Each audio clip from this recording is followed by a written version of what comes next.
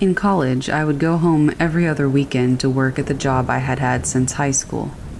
I would drive directly from campus after my last class on Friday to my job, about an hour, and after my shift was done, I'd go back to my parents' house, which was out in the middle of nowhere. My parents weren't yet home when I got back from work. They often spent their Friday and Saturday evenings drinking like they were the ones in college. So the house was dark, and since it was mid-fall, so was the yard, save for the yard light. I pulled into my normal parking spot, got out of the car, and then turned to open the back door of my car and get my backpack out of the back seat. That's when I noticed that the bathroom light was on. Was that light on when I pulled up? It must have been, right? As I was contemplating the light and reaching for my backpack, there was suddenly a very angry-looking woman standing in the window, staring at me. We're not talking resting bitch face here either. She was pissed off at me, and I knew it. We stood there staring at each other for a good 10 seconds, when my parents pulled into the driveway and distracted me from my stare-down with the woman in the bathroom. By the time I turned back, the light was still on, but the woman was gone. We never saw her again.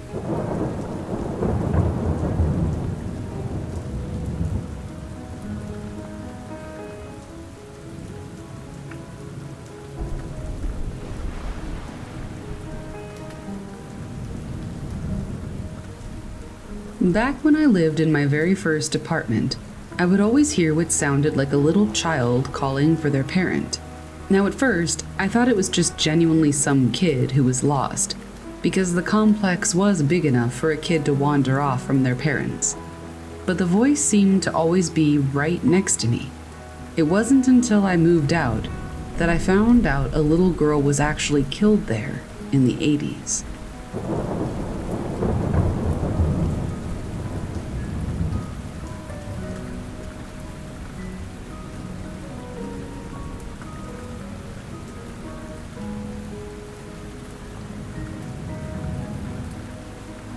So I had a football coach back in high school who was also one of my teachers for a semester.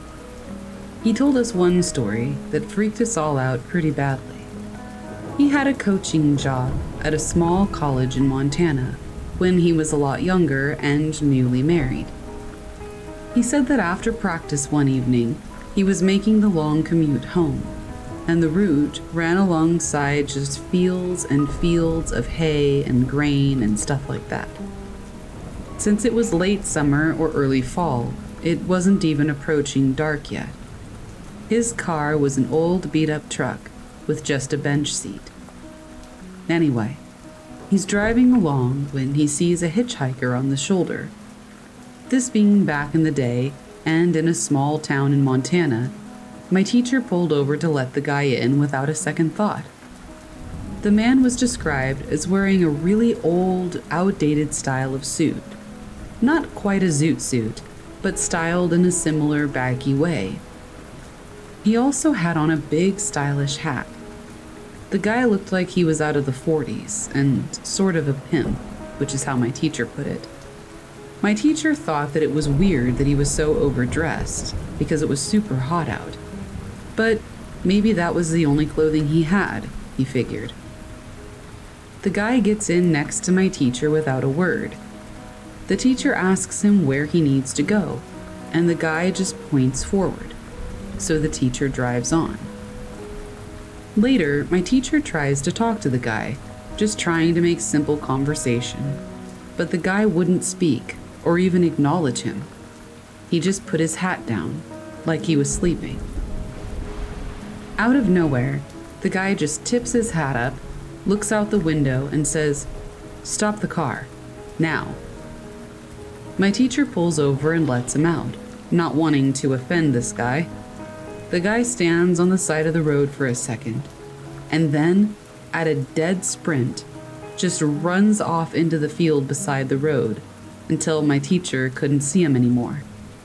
Granted, the crop was fairly tall. He waits there for a while, thinking maybe the guy had to use the restroom or something and had to do it out in the middle of nowhere. But after a long enough wait, my teacher just gets back in the truck and starts to accelerate back on the road.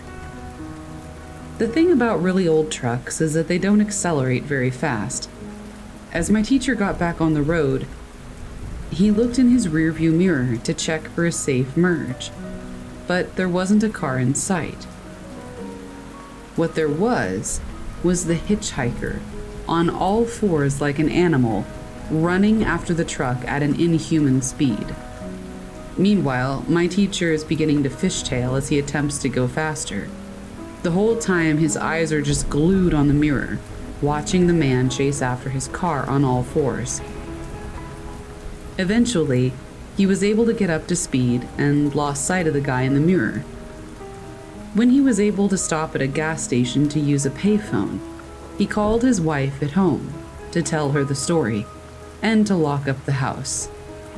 She thinks that he's just messing with her, and he had been talking to her coworker about the hitchhiker. When he asks why she would think that and what her coworker had to do with it, she said that apparently at her office in the town she worked in, one of her coworkers told her a story of the exact same thing happening to them. And apparently it's a well-known urban legend in that town. She thought it was just folks playing with the new girl at work who had to drive home late at night. My teacher assures her that he was not lying, and evidently she believes him and can vouch for her side of the story, because she showed up at one of our fundraisers and I asked her about it. So, yeah, now I just avoid lonely roads in Montana.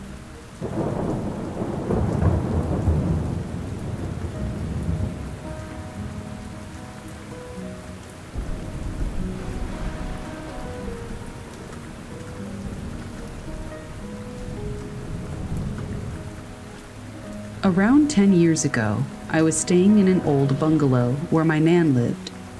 The bungalow itself always had a slightly creepy vibe to it, but I didn't pay it much attention.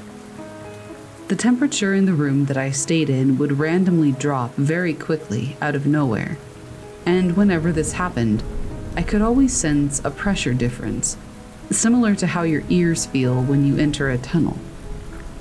One night, I was asleep in bed, and the temperature dropped so suddenly that it actually woke me up. Again, my ears felt like there was this big drop in pressure, as if all the sound and air had been drawn out of the room. I looked around the dark room, and there, at the foot of my bed, looking up at me, was a face. It looked skeletal. The weird thing was, you would think that this would be terrifying, and if somebody described this happening to them, I would think how scary it must have been. But I felt no fear whatsoever. As ridiculous as it sounds, my mind just kind of rationalized it, like, oh, that's weird. And then I must have just fallen back asleep. I just woke up the next day and went on about my business as normal, with no ill effects, and I never saw it again. But I also never forgot it, because it was really, really odd.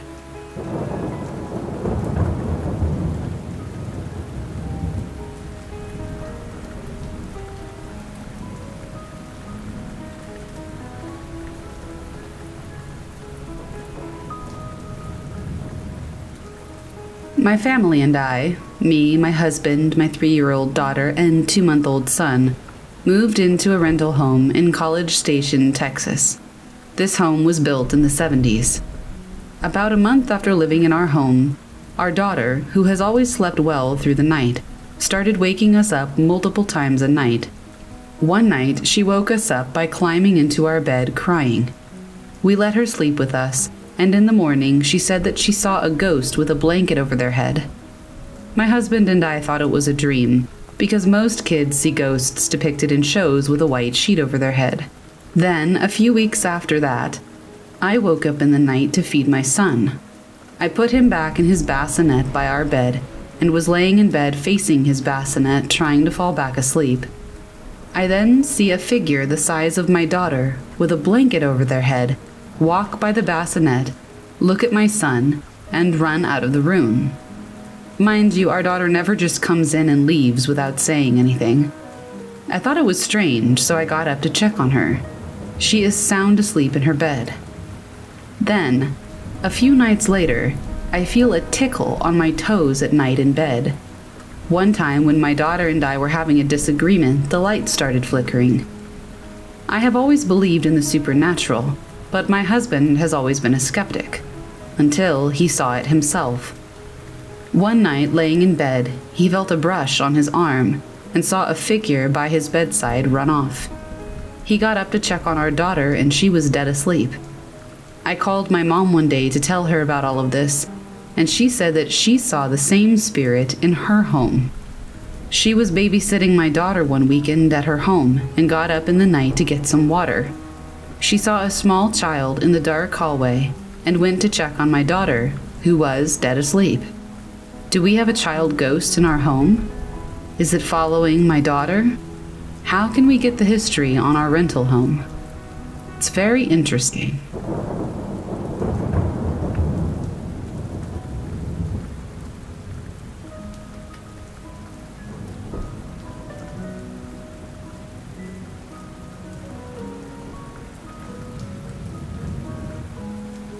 Before I tell this story, I just want to preface it by saying this isn't scary.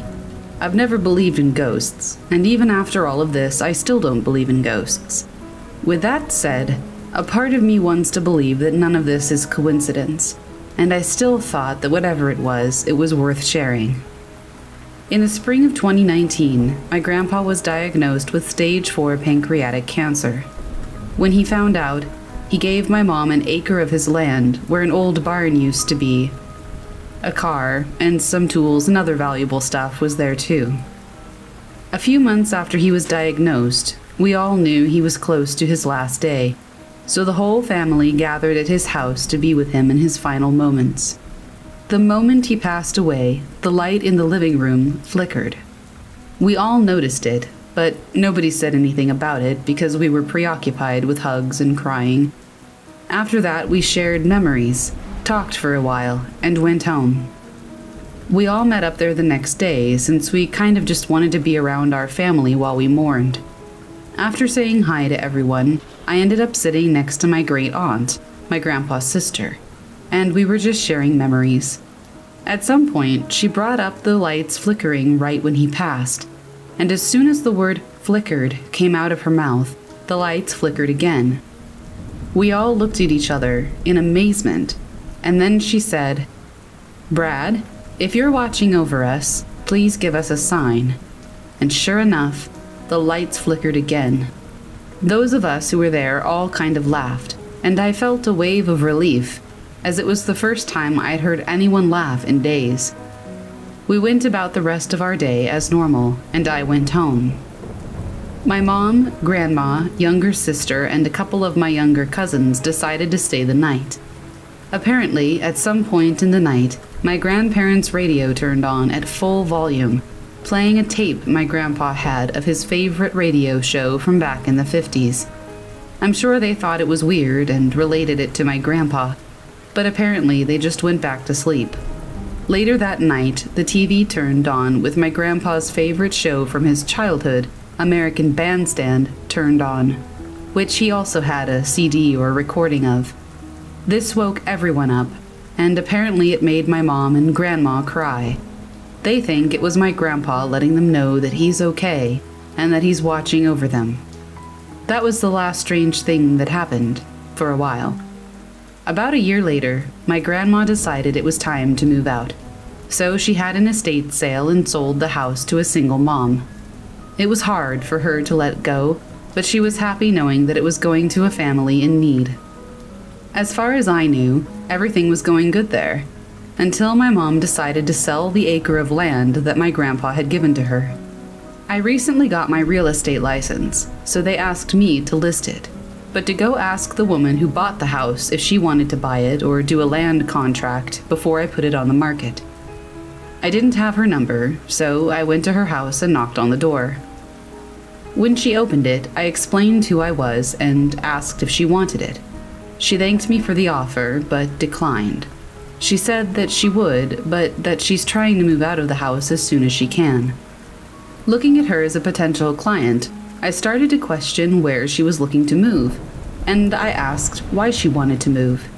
She seemed hesitant to tell me why, but I asked her if there was anything wrong with the home. She told me that she has heard footsteps and other weird sounds in the house, and that she just needed a change. I thought it was weird that that was enough for her to want to move out, but I brushed it off. I got her number and told her that I'd be happy to help her sell the house and help her find a new home. She's still living in the house, but as we've talked more, she has opened up about why she's moving. Apparently, she's heard what sounds like a man crying in the basement about a dozen times since moving in, and it scares her kids so badly that they started sleeping in her room every night. She's tried figuring out what makes the noise, but the sound always stops when she opens the basement door. I've thought about asking my grandma if she's ever heard that noise before, but I'd hate to make my grandma think about something like that. I'm still working with this woman, and we have just listed the house, so I'm hoping that once she gets a new place, her kids will be comfortable again. Now, like I said in the start, I still don't believe in ghosts. I have been an atheist since I was a young teenager, and I always chalk everything up to something logical. Maybe the tapes playing in the night were someone accidentally rolling onto the remote in their sleep. Maybe the sounds are pipes or something. Maybe the lights flickering was because it's an old house. I definitely like to believe that it's my grandpa communicating, but that's just not me.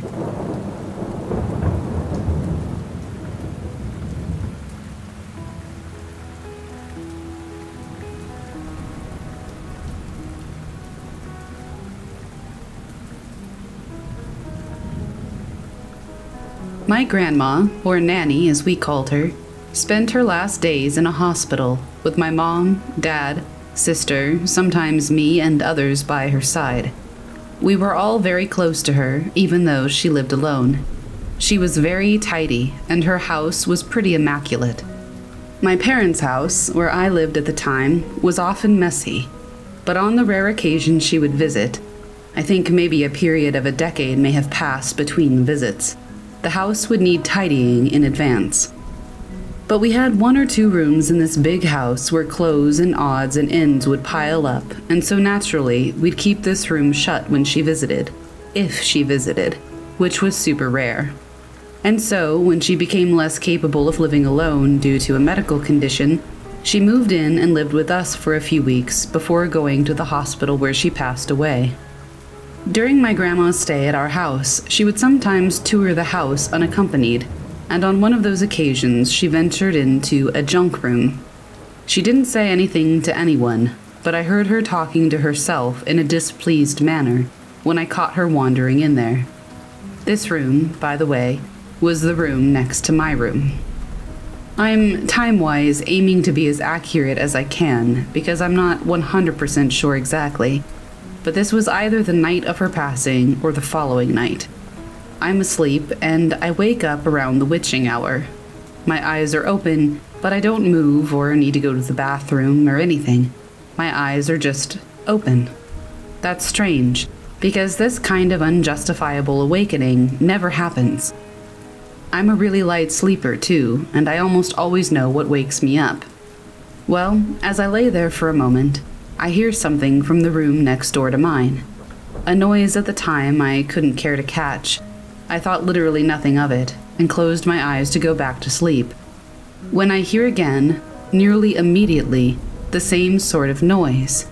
It was a shuffling sound. I closed my eyes, and this happens a 3rd time. Now I'm awake. No one else but my sleeping parents are in the house. I keep listening. The noise sounded as though old magazines and odds and ends were either being thrown around or tidied, maybe even knocked over at times, I don't know. It was that 3rd time that got my attention and made me think of her and her connection to it. She was always wanting that place to be tidied, so maybe she finally had an opportunity to do it. For me to go anywhere else in the house meant I had to walk past that room, as my bedroom was at the end of the corridor, and I always think of her when I do.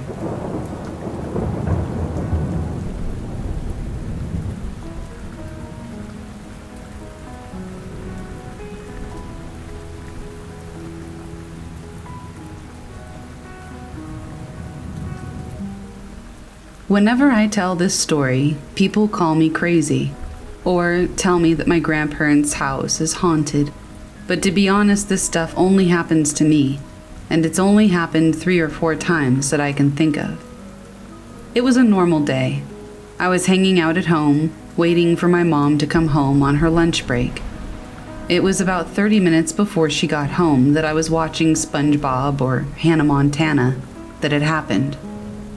At the time, it scared the hell out of me, since I knew that I was home alone with all the doors locked. But I felt a hand on my shoulder. Then I smell a smell that I haven't smelled in years, followed by a voice that made all the hairs on my body stand up. It was my great-grandma. She said, "I'm here, mija. I'm always here. I love you." As for the smell, it wasn't until a month or so later that I put together what it was. My grandma had wanted to have a vial of my great-grandma's old perfume in the home. I smelled that, and it reminded me of the smell that I had smelled when I felt the hand. And then I remembered that that was what my great-grandma always wore. To this day, everyone brushes this story off, or asks me why out of all the family members she would visit me. I don't know. I just know that she did.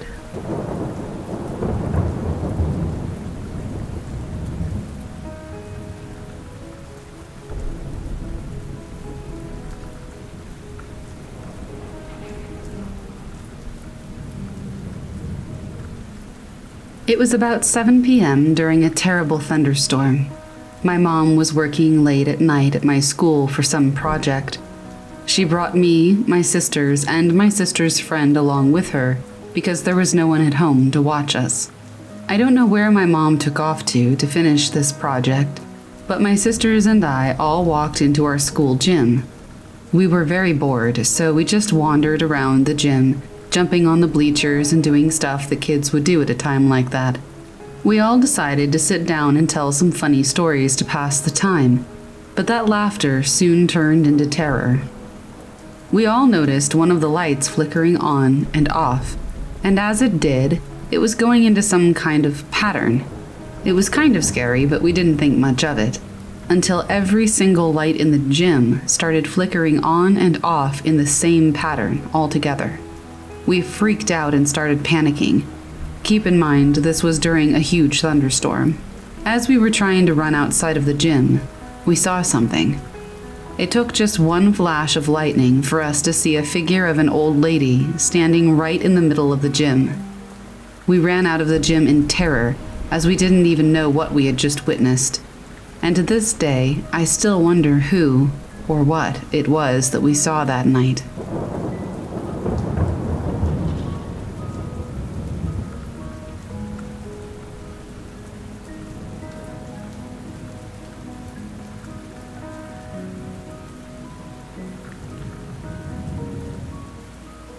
My grandfather died in 1995 due to emphysema and other health concerns. He was in his early 60s and left us prematurely, as he had many people who loved and depended on him, including many young grandchildren. I was only 4 years old, almost 5 at the time when he passed, and I don't remember much from this darker period of my life. But I remember his funeral vividly. I was in a funeral home that had multiple parlors and many hallways throughout the building. I remember being outside of his parlor and seeing him across the room. We locked eyes. I walked over to him, after all he was my grandpa, and at the time my young mind hadn't computed that he was dead. We began our usual, as we were 2 peas in a pod and had a very special relationship.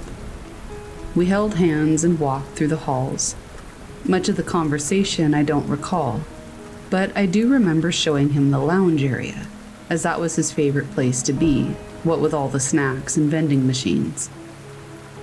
As we approached that area that we had met at, we stopped, and he said to me, "Michael, I have to go now."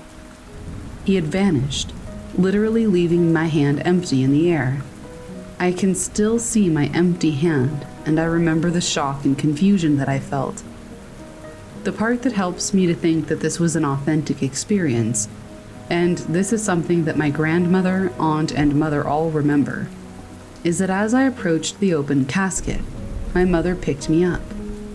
I see my grandpa there, in peace, and I begin, confused, to relentlessly ask why Grandpa was in a casket and what was wrong with him.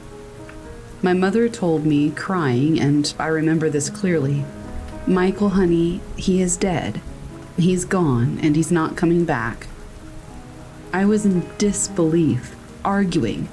I kept saying, No, I just saw him. He's outside." After this, I remember us all crying together, but that's all. I never spoke about it until I was 12 or 13 years old. I was at my grandmother's, and her health was wavering at the time. I had been thinking about it a lot, with her being in that same state, and having memories of my experience, and I finally broke down and told them what I remembered. Again, we cried, and they couldn't believe that I could remember that, or that I had held on to it through all those years of childhood. They, in a way, directly corroborate the experience for me, at least solidifying it in my head as a final goodbye from one of my favorite human beings, as they remembered the scene at the casket. They said that it caused concern for them for years. They were always too afraid to ask me about it, maybe to protect me from emotional anguish. My grandmother, for the remaining year or so that she had with us, would always ask me to tell her the story any time I would visit her. She also claims to have woken up one day, feeling my grandfather laying next to her. She said that she could feel it was him, as if she went to bed next to him and they had woken up together. She never told anybody that until I shared my story. Anyway, I hope you enjoyed my story. It's one that I will never forget.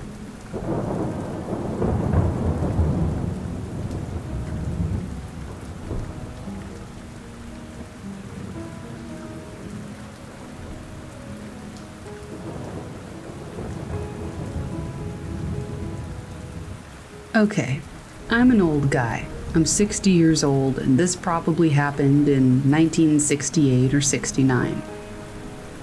My parents bought an 1860 Victorian home.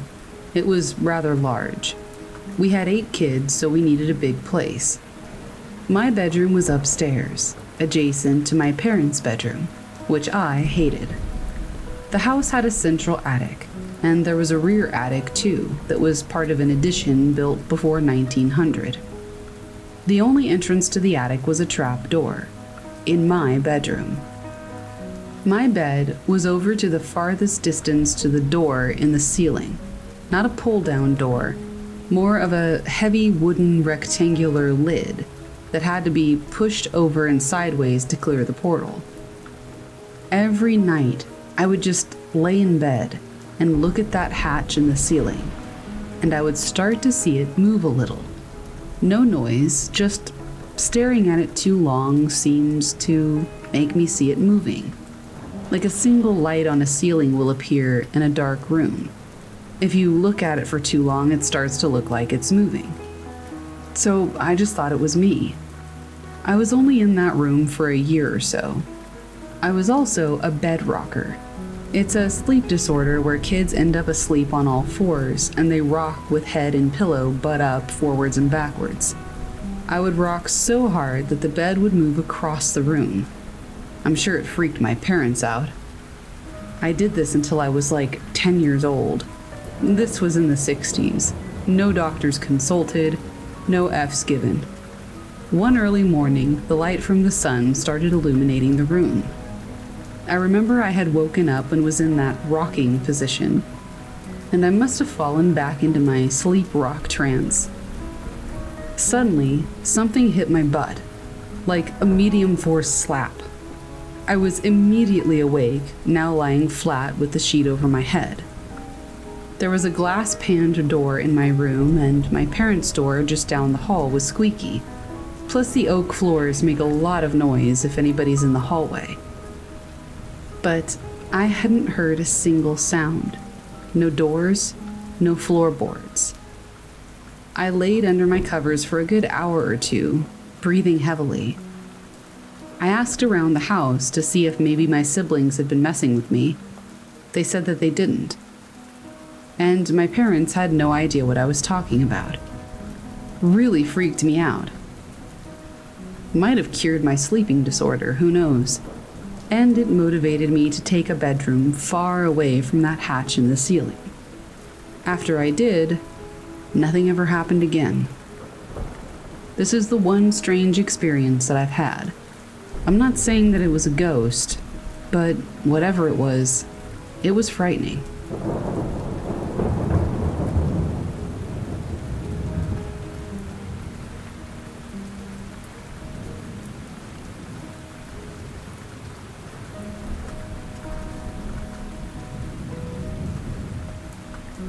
The last time that I truly experienced paranormal activity, I was probably 8 years old. I am now 25 and unsure of what I'm hearing and seeing, so I guess I'm just looking for opinions. The house that I live in has been in my husband's family for a few years. It's pretty modern, nothing 1800s style or anything. Just a few weeks ago, my husband told me that he started hearing what were clear footsteps late at night in our kitchen and our bedroom. Typically, I'm asleep pretty early, as our 2-year-old, let's call her Lucy, shares the bedroom with us for now to save a little bit of space and money. So given that, I was unaware of what was happening. At first, I thought he was joking. A few weeks go by, and out of nowhere, Lucy gets out of bed and stares at the closed bedroom door. She starts to smile and laugh. Then she begins waving, and she says, "Mommy, look, it's Daddy." My husband was nowhere in sight. Strange? Yes, but I wanted so badly to believe that maybe she was just playing around. A few hours go by and everybody is asleep except for my husband and I. I go to the bathroom for a moment, and as I'm sitting in there, this powerful gust of cigarette smell came out of nowhere. Nobody in the house smokes. I quickly finished up and proceeded to the bedroom to tell my husband to come and smell it. And by the time I had walked in, and the 10 seconds it took him to get to the kitchen and bathroom, the smell was completely gone, like it was never there. My husband said all he could smell was my hair conditioner. At that point, I think that he thought I was crazy. We went back to the room, and I kept the door cracked and sat down at my computer. As I was looking through the door, I saw and heard our electric trash can open and close when it was completely shut down. We hear footsteps walking away, but there's nobody there. I don't really know how else to describe all the other vibes that I've gotten from this place recently. Are we just going crazy? I think I've started to doubt my own sanity. I'm not really sure what we're going to end up doing. I mean, if it is a ghost, as long as it's not harmful, I guess I don't really see an issue. But the one thing that really got me was that putrid smell, how strong it was, but then how the second I called my husband in, it just disappeared, without a trace. I just don't know.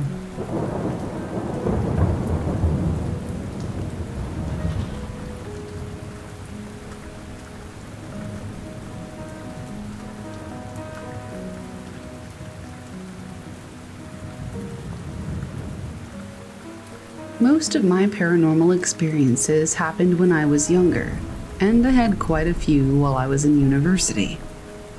I had a friend, Erin, who claimed that she regularly saw and was followed by numerous spirits, and that she would try to help. I had quite a few experiences at her apartment. The first time was during my first spring break. I was staying in my best friend Stephanie's room while she was out of town, and staying with her roommate, Erin. It was early in the day. I went to leave my bags in Stephanie's room, and I noticed the closet door was open. I closed it and went to Erin in the main room. I hear a creak. I look to Erin, who started to smile, and I asked what that sound was. She told me to go close the closet door again. I did, and I made sure that it was firmly shut. Upon leaving the room, I heard the door open again. Erin started laughing. I went back again, really making sure the door was shut tightly. I walked out of the room yet again, and the door opened once more. Erin says to me, "Now, go turn on the closet light and close the door." I did, and it stayed shut. Erin smiles at me and says, "I guess Stephanie forgot to tell you that he doesn't like the dark. If you want the door closed, the light needs to stay on." This was before the age of cell phones, so I emailed Stephanie, who confirmed the situation and apologized for not telling me, but assured me that he was a very nice spirit. Who he was, why he was there, how he got there, I never really knew, especially since it wasn't an old building or anything. But it was definitely wild.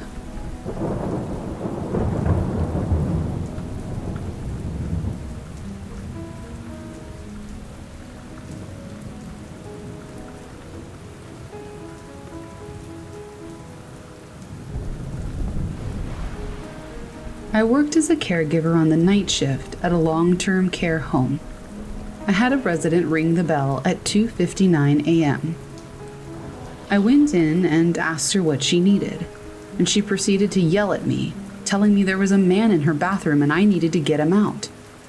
We did have people who would wander into other people's rooms, so I wasn't too put off by it. I asked her what the man looked like, and she said he was a black figure that had no face.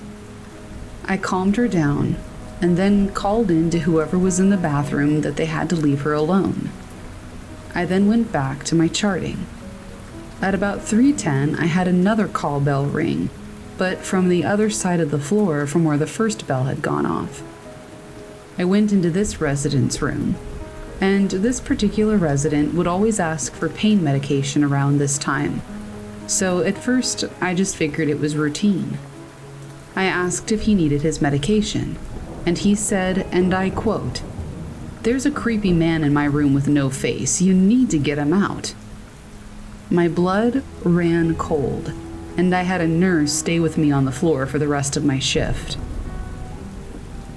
I definitely had some other strange experiences working that job, but that one is what made me stop working the night shift.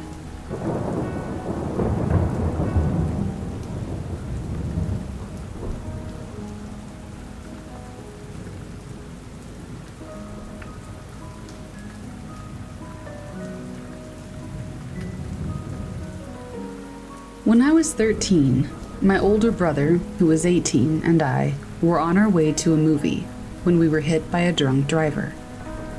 I woke up in the hospital 4 days later, having lost my right leg and having my other leg in a cast, along with other injuries. That night, I woke up to my brother sitting by my bed, telling me that everything would be okay and to go back to sleep, so I did. The next day, my parents came to visit me to see how I was doing. I asked why my brother hadn't come with them, and they looked at each other but just didn't really say anything. That night, I again woke up to my brother sitting by my bed, telling me he knows that I'll get through this and that I need to be strong and overcome all of this, and not to let my injuries stop me from living my best life. We talked for a little bit, him not answering any specific questions, but agreeing to answer more general ones. I asked him why he was still wearing the same clothes that he'd been wearing the day before, because it was very unlike him to wear anything similar to what he had worn the day before. He didn't answer that. But when asked how he was doing, he said he was better than he thought he would be, given the circumstances. He reminded me to be strong and to keep living, and not to let anything stop me. He told me he loved me very much and that I should get some sleep. So again, I went back to sleep. That next day, my parents came again to visit me in the hospital, and again I asked why my brother hadn't come with them. Again, they looked at each other. Finally, I said, I'd really like family to visit all together, and not at different times. I wish my brother would come visit me during the day with you so we can talk more instead of at night. My dad asked me what I was talking about. I said, well, Andy's been coming at night to visit me and talk to me. But he never comes with you. I don't understand. My mom broke down and left the room. My dad then told me that what I was telling him was impossible, because Andy had died instantly in the accident. I didn't believe it and argued, and I got so upset I had to be sedated. That night, I had no visit, and the next day my parents brought newspaper articles about the accident. Years later, my fiancé had an experience, and having never seen a photo of my brother, described him to a T and what he was wearing. That's a story for another time, but it was nice knowing that my brother is still around, looking out for me and for those that I love.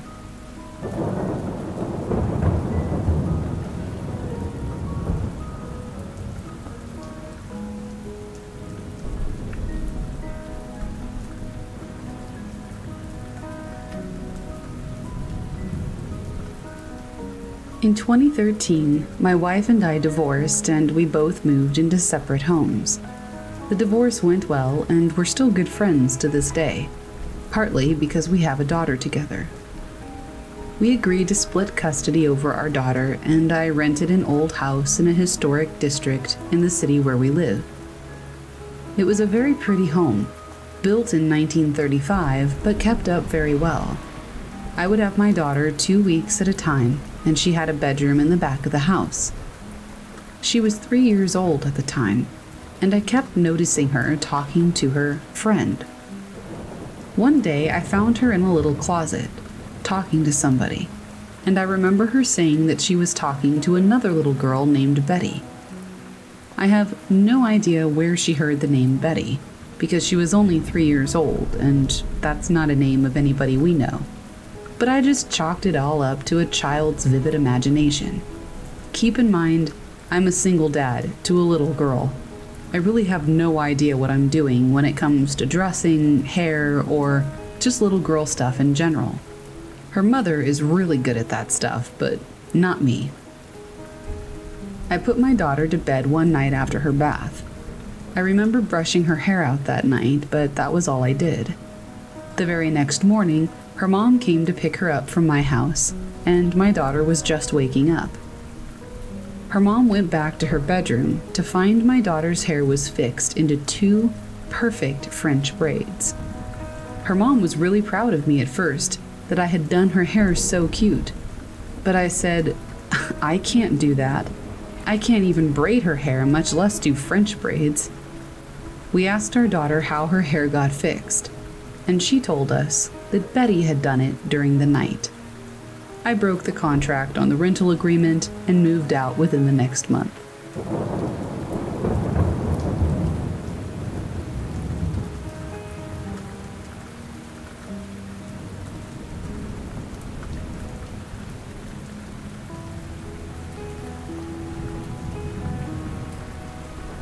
I bought my first house in 2003, and I was over the moon. Shortly after moving in, 2 of my neighbors began joking with me about the ghost in my house. Well, I thought they were joking, so I just played along, pretending I had seen one and that it was no big deal. Well, as time went on that summer, I met more and more of my neighbors, and they all brought up the same topic. Finally, an elderly woman on the block who was quite kind and friendly told me the story after I asked her what everybody was on about. I knew she wasn't going to screw with my head, which is why I asked her in the first place. It turns out the previous owner purchased the home and never lived there because she said it was haunted. Sounds in the night of footsteps and sobbing, and glimpses of a man sitting in the kitchen covered in blood.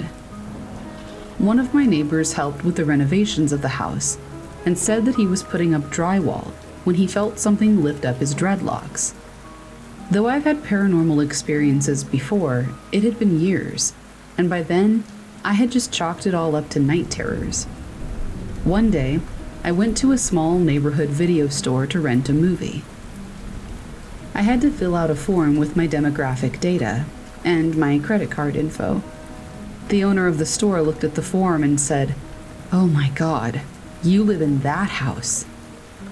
I asked her what she meant, and she explained that her former employee had committed suicide in my house.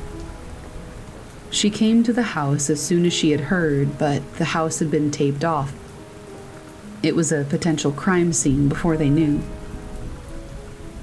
She told me that he had just moved into the house with his partner and called his mom because he wanted to invite her over to meet his partner and come out to her. This was in the early 90s, so it was a different time. His mother told him she already knew that he was gay, and she disowned him over the phone. It was a really painful time for him. That same week, he apparently had received a letter from an HIV testing center stating that he had tested positive for the virus. Again, this was when that was pretty much a death sentence. He sat at the kitchen table, ate a bowl of cereal, and then committed suicide with a revolver. Since then, she has had multiple paranormal experiences in the store, with videos flying off of shelves and even levitating off of shelves. The most I have experienced were sounds at night. Sounds of Cheerios being poured into a bowl. I don't eat cereal, so I don't even have it in the house. And the sounds of sobbing in the kitchen. I often awaken to both. Now, it all makes sense. I remember that my grandmother said, "When the dead come to you, they want something. Perform an act of charity in their name and pray for them." So I did. I sat down at the kitchen table one night, and I lit a candle, and I told him that each night I would recite a novena prayer for him before I lit a candle. On the 9th night of the first novena to Saint Anthony, the patron saint of lost souls, I heard uncontrollable sobbing. I felt a strong presence of grief and despair, and the sound of hyperventilated breathing, as though somebody couldn't catch their breath.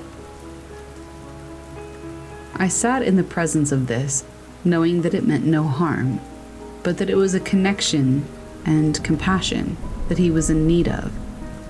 For 45 days, I said a novena prayer before I lit a candle for his soul and had a mass said in his name.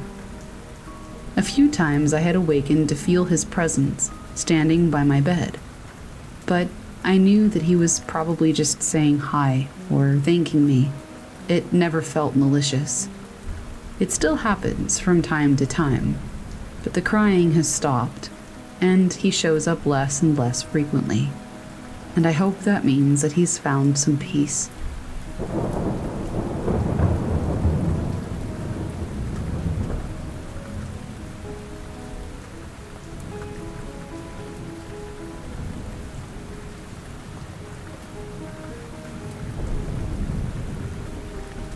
In the early 80s, I lived in Okinawa, Japan.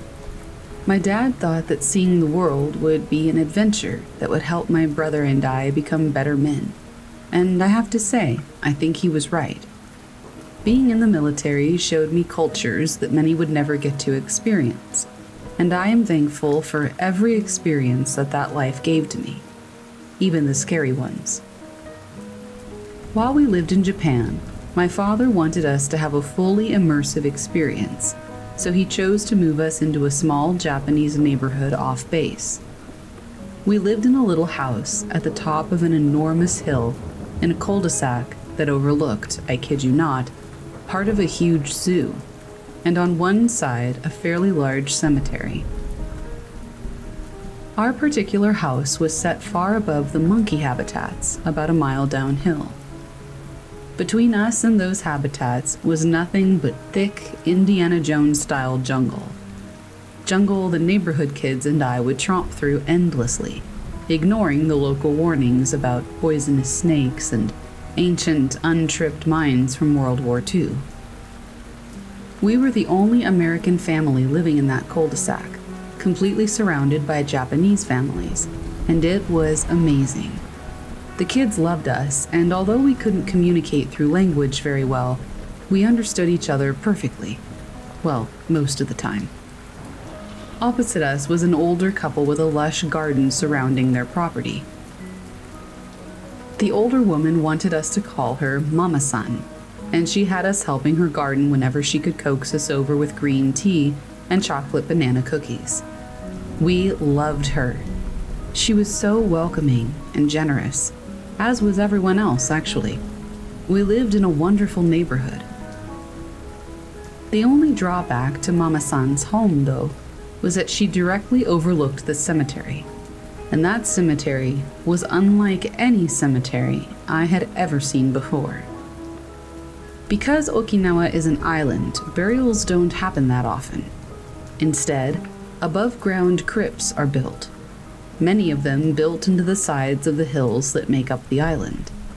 The crypts are large, made of huge arcs of polished stone set over a large square of that stone, which has a square insert cut into the middle of it for the coffin to be placed inside. Once inside, the square is inset with another piece of polished stone, leaving a kind of shelf on the outside, so offerings could be made to lost loved ones. Yen, food, flowers, incense are some of the offerings given. Below Mama-san's house was a valley that swooped back up into another hill opposite her home. That valley and both hills were covered with these crypts, and spiderwebbing up and down through the crypts were various stone step pathways that were very old and badly maintained. It was quite a sight. One evening, Mama-san asked me to come visit with her, alone. She had something to show me, but it was only for me as the older brother. Intrigued and a bit proud, I agreed.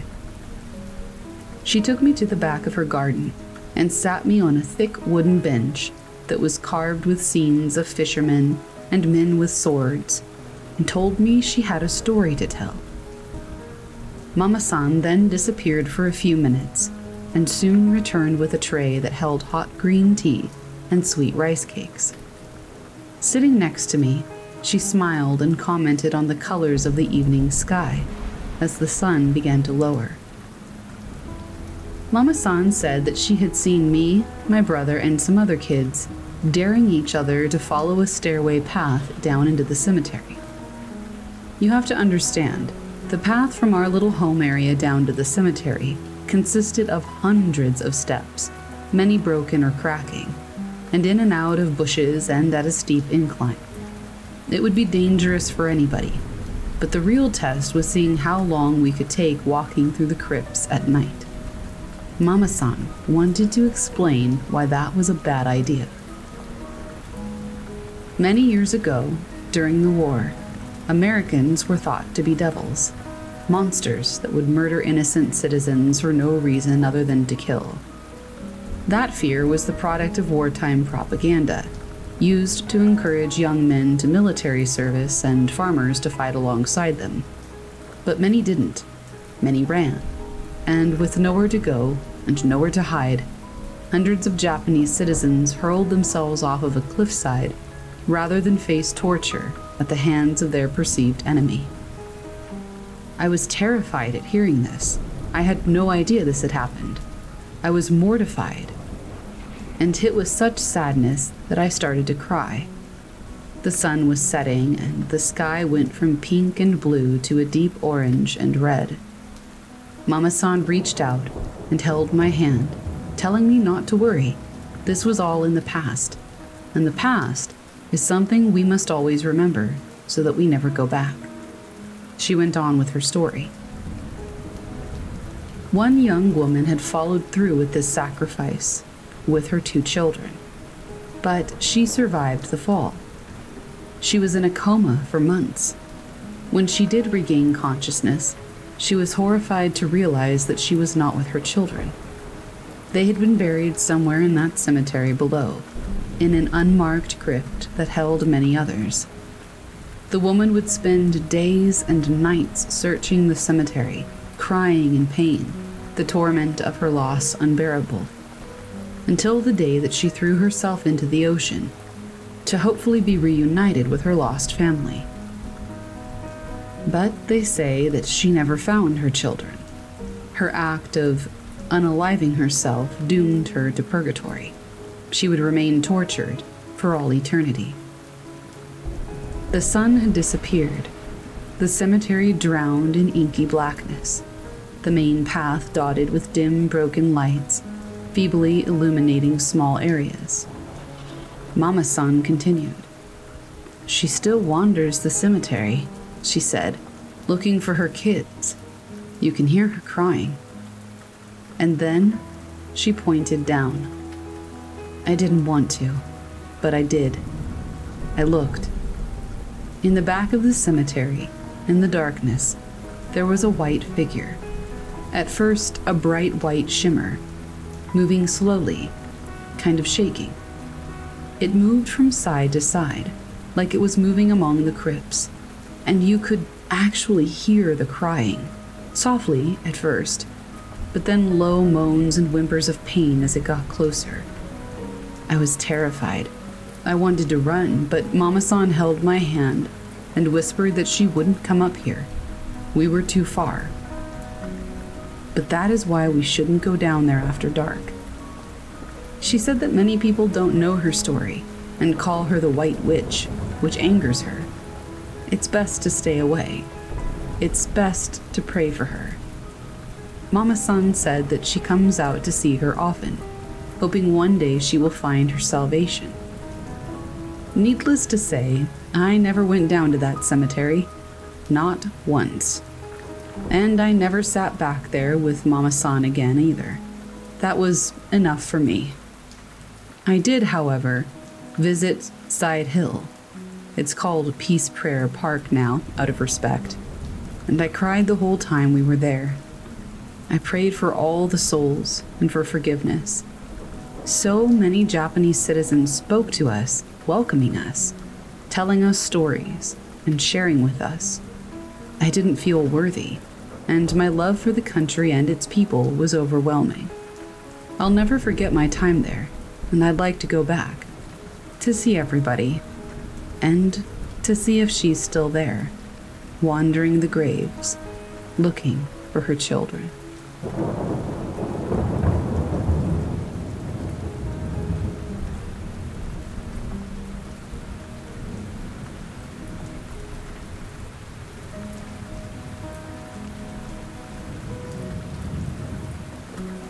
My daughter has recently been telling me about her papa and how she misses him a lot.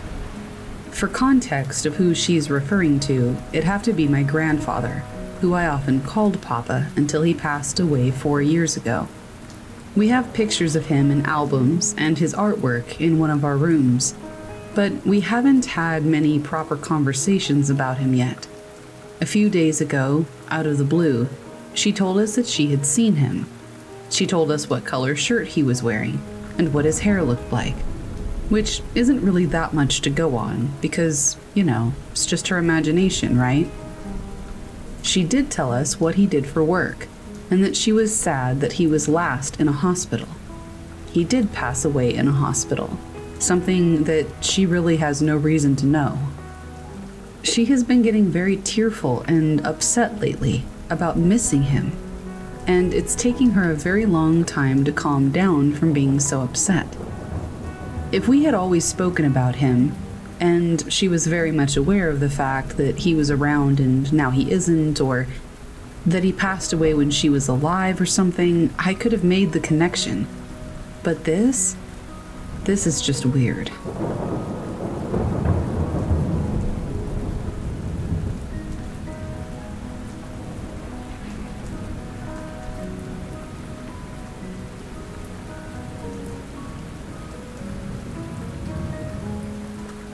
It all started about 3 days ago.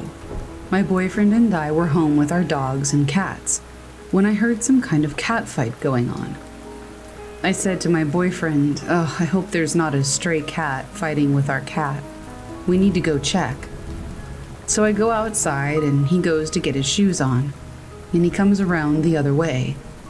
The whole time we're hearing these stressed out meows, but my outdoor cat isn't acting weird. It sounded like it was under my house, then in the detached garage, then in my neighbor's house. So we went back inside.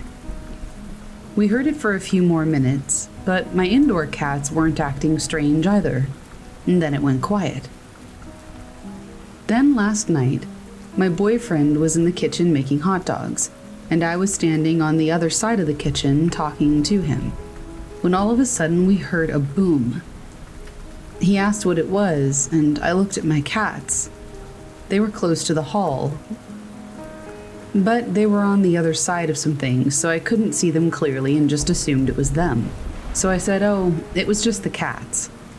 But then he was walking that way and turned the light on in the hallway, and a bottle of spray was on the floor that I had previously used and put inside a bag that's hanging on a hook in the hall. I thought it was strange that it was in the middle of the hallway now. So my boyfriend casually asks if anybody was there, like somebody living. When we got no reply, he asked if there was a spirit there and to please leave and all the rest of it. Nothing happened for the rest of the night. Then came this morning. Our 9-week-old puppy jumped over the boxes that were blocking the hallway and was just whining and jumped back over and hid and whined again. It did this a few times in a row, so we took him outside and back in, and he calmed down. But that's the same place that the cats had been when we heard that bang. Anyway, my friend came by to bless the house and cleanse it with sage. Hopefully, it works.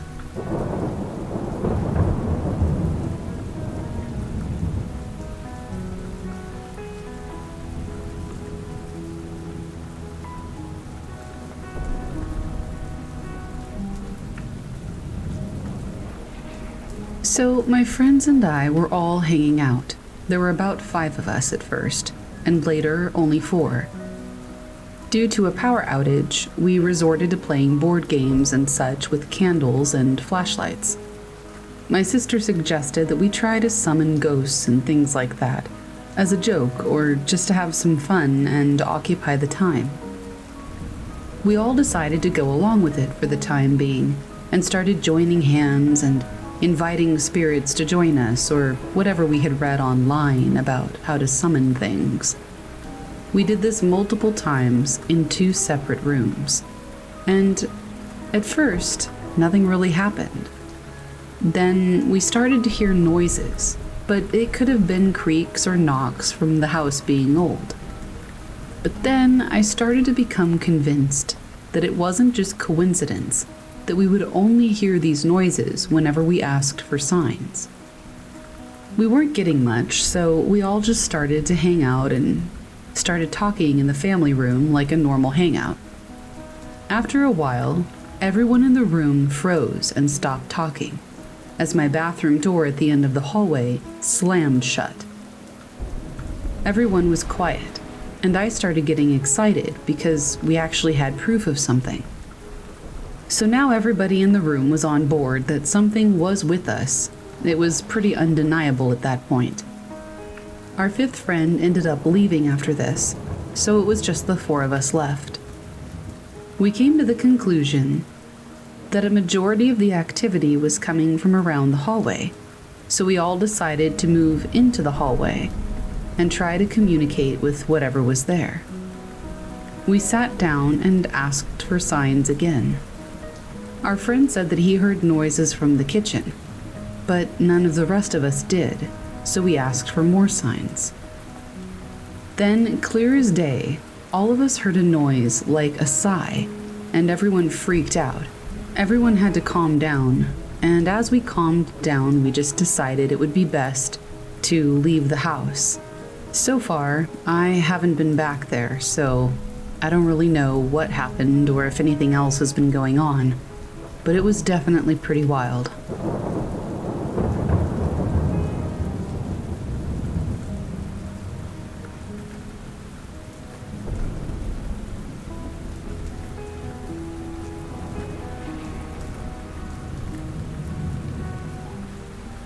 Recently, I had a spirit box session with my girlfriend, and it really changed my view of the paranormal. We bought a spirit box that has a built-in temperature measurement device. Basically makes sounds according to how big of a difference there is and lights up and flickers red if there's an increase in temperature or blue if there's a decrease. I'm in my bedroom and it's just me and my girlfriend, with the window open. I could feel the cold air on my feet, the spirit box on my lap. I asked for an increase in temperature, and it delivered. We had some intelligent responses during the whole 3 hours or so, a lot of them really personal. We're sort of a new couple, 6 months or so. And it is really possible that we were talking with my girlfriend's great-grandma. She said, "Write it down." My girlfriend told me to open my notes on my phone. I did, and the same voice told us some personal things that I didn't actually know about my girlfriend's family, but she said was true. The LED was glowing red for like 2 solid minutes. After a while, I asked for a blue light, and no more than 10 minutes later, it was glowing blue. A male voice was even caught saying, "There's a draft." So I closed the window, and soon after, it was blue again. Before all of this, we went to a basement that every flat in the building shares. My girlfriend was previously uneasy and felt like she was being watched and that there was a dark energy there. About 5 months ago, I tried an EVP session in there, but I didn't get a single strange noise or voice. Today, I had headphones and couldn't hear a single voice around me. Then a deep male voice said the name Kuba, which is Jacob in my language, multiple times. One even said, "Behind you." About 2 minutes after that, my girlfriend freaked out and repeatedly told me to get out of the basement, not explaining why. I myself kind of freaked out and we ran out. While closing the door, the same deep voice said, "Don't go," followed by a woman's half-screaming, "Help." My girlfriend told me that she saw something dark and heard a growl behind me. While telling this story, I know that I would never believe it if somebody told me. But I was there, and it was true, and I will never forget that spirit box session. I'm not going back to the basement, but I definitely plan to keep investigating to see what else we might experience.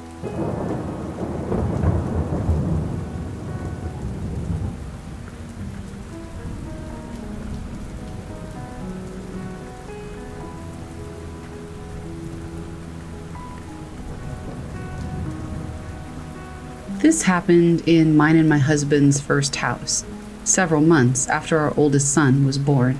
We had lived in the house for almost 4 years before he was born, but had never experienced anything like this before. It's actually the only time I've ever experienced something that I would consider to be paranormal. My husband claims his grandma's home was haunted growing up. Either way, this experience shook the both of us in a whole new way. We had finally decided to move our son into his nursery. For the first 6 to 7 months, he had slept in our room in his own bassinet, but we decided it was time to get him adjusted to his crib and his room. So we gathered the strength and made it happen. We had dug out the baby monitor that my mom had gotten us months prior to set up security, if you will. Granted, this was 1997, so they weren't anything fancy, but enough to help us feel better about our choice to move our son into his room. In addition to the baby monitors, we had put up one of those moving night lights in his room, the ones where the lampshade would project the pictures onto the wall, moving ever so slowly. This one was made up of friendly sea creatures, and our son loved it. The first night that we actually slept separately from our son, we both woke up at the same time. My husband looked at me, and I looked at him, and then we listened to the monitor for a minute, but it was quiet. It didn't appear that our son had woken us up. So, what had happened? I almost just went back to sleep, calling it jitters. But my husband sort of grabbed my arm, not hard, but firm, and he whispered, "What the hell?" while looking straight ahead. Following his gaze, I could see that each of the 4 drawers to our dresser were pulled open. I turned on the light and we both hopped out of bed. It was around 2 a.m., and we weren't sure what was going on, so we didn't speak with our mouths, just with our eyes. My husband grabbed his military knife and motioned for me to follow him. I did, and he handed me another smaller knife, which I held tightly, continuing to follow him, me against the wall, him in front of me, walking toward the baby's room, and leaving no blind spots as we did. When we got to the room, my husband opened the door swiftly and with force, but quietly. It was just our son, fast asleep. No one else. My husband tells me to stay with the baby while he checks the house. I ask him to please call 911, and he tells me that he will as soon as he gets downstairs. He tells me he's going to shut the door, so when he does, I set the knife down, pick up my son, and sit. I was just rocking him, back and forth, staring off at the fun sea creatures dancing all over the walls. It was comforting. After sitting or rocking for a while, I started to feel a bit warmer. Not like a fever, but best described as how it feels when somebody sits really close to you. You can feel their body heat. While feeling this, I'm looking down at my son, debating if he looks or feels warm, but he looks comfortable, still sleeping ever so soundly. Suddenly, a mitten on my son's left hand flies off in a way that it might if someone had ripped it off of him hastily. He wasn't moving his hands, and this hadn't woken him up, but it certainly got me up. I was now standing, breathing a bit heavier, and wondering where the heck my husband was. Moments later, my husband opens the door. It scared me at first. I just really wanted the sound of footsteps approaching to be his footsteps. When they were indeed, I was so relieved, and I hugged him, and I told him rapidly that we had to get out of this room. He wasn't whispering any longer, telling me, "Okay, let's go back to our room, or even downstairs." He started to shuffle us out, saying the police were going to send someone by. He said he checked everywhere in the house. No one could possibly be inside. He seemed to feel better, but I was still afraid. We made our way to the family room, which was on the first floor, center of the house, really. You could see the whole area from the top of the stairs, and from 2 of the bedroom doorways, our room and the baby's room. From where I was sitting, I could see the nightlight reflecting off my son's walls, so I watched them again. This time, I was wary of the room, though. I couldn't help but wonder what the heck I had actually experienced up there, but I just tried to keep my cool while waiting for the police. My husband asked me what I was staring at. I said, "Our son's room." Then I told him what I had felt in there. At first he sort of smiled, but then in all sincerity he said, "Maybe it's a ghost." I said, "Excuse me?" He didn't elaborate, probably because of the loud knock on the front door. The police were here now, waiting for one of us to let them in. Long story short, there was no guy, no person, no nothing, at least not in our house, and not the surrounding area the officers had checked. It was a quiet night in our town. I wasn't having it though, at least not that night. I told my husband we should go get a hotel, have our parents and such search the place again tomorrow. He said he would stay at the house, but that he would send my son and I to his mom's house. By the next night, maybe it was even 2 nights that had passed, my husband had convinced me to come home. We were on the phone, and he told me that the home was fine. He had decided that we had just overreacted. For a bit, I guess I agreed with him. When he picked us up from his mom's house later that day, I asked him what he thought about the mitten incident, the one that flew off our son's hand. He just smiled again, and I asked what he was smiling about.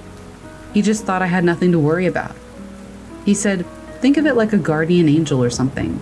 No harm has come of this thing, right?" I told him he couldn't be serious, that if he thought our house was haunted, we should go, now, back to his mom's. Then we somehow just sort of found a way to laugh it all off. By the time we pulled into our driveway, I was very excited to sleep in our bed, happy to be home, and I actually felt sort of silly for making such a fuss. My husband put our son down in his room and then joined me on the couch with the baby monitor. I remember laying there sort of nodding off as we watched some late-night TV. Above the TV are the 2 bedroom doors. My peripherals are on my son's bedroom doorway, but I'm only keeping it there in the event something about it changes. I was nodding in and out for a bit before I'm wide awake, sitting straight up. My husband says something like, "Whoa, what's wrong?"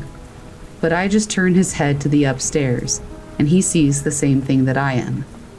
The fun sea creature light is spinning rapidly, or at least it's projecting as though it is. I tell my husband to go turn it off. Just as I do, we hear the sound of something falling. We know it came from our son's room because we heard it externally, but also through the baby monitor. He hopped up and ran upstairs. He heads into the room and he's gone for a minute. When he comes back out, the baby is in his arms and also the diaper bag. He calmly asks me to grab our bags, which were still by the door, and to follow him to the car. We get settled, and he tells me that he's running in just to grab some of his overnight stuff and to lock the doors. Then he's gone. So I do. I lock the doors and turn the headlights on, just wanting to illuminate all of that darkness. My husband dashes outside. He's got a handful of stuff, and without a word, he buckles in and starts to back out of the driveway. We start heading back toward his mom's house. I hadn't even asked what had happened up to this point, but about 5 minutes in, I had to know. He was checking to see if the baby was asleep, as though he could actually understand what we were about to talk about. It was sweet, but also a little unsettling, because he, my not scared of anything husband, was terrified. He said, "We're gonna stay with Mom for a minute and then figure the rest out. Maybe sell the damn place, it's too small anyway." Sell the house? He just looked uncomfortable, trying to get more out of him, but having a hard time with it. He finally said, "It opened up his drawers. When I went up there, the light was going nuts and his drawers, they were wide open. We can't stay there." And so we didn't. Sure, we got our stuff, but we never stayed there, and we didn't bring our son there anymore. In the end, we had the place blessed, handed over the keys, and haven't really looked back, other than to talk about remember when, which isn't exactly frequent. Basically, I don't miss that house. Not even a little bit.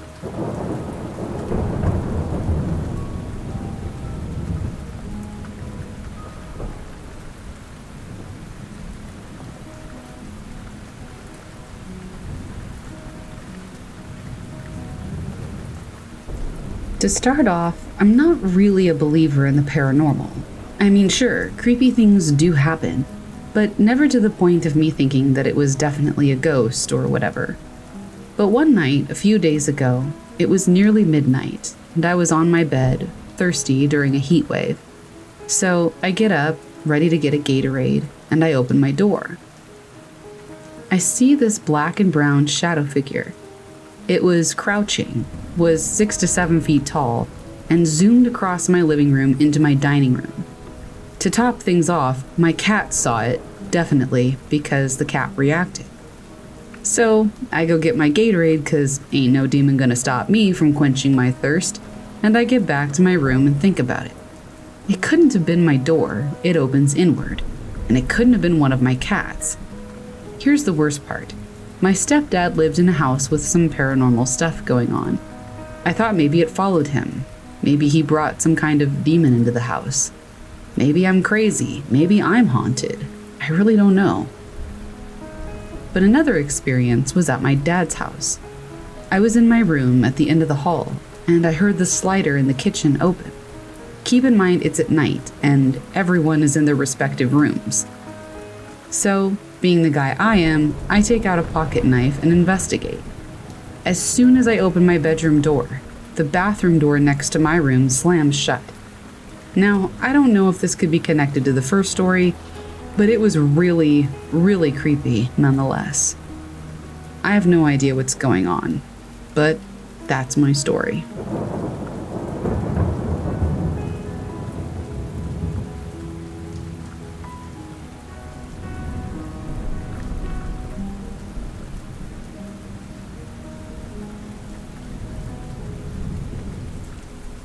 I was working a part-time job at a church at the time of this event, and it was at the end of the day, so I was cleaning up and getting ready to lock it up for the day.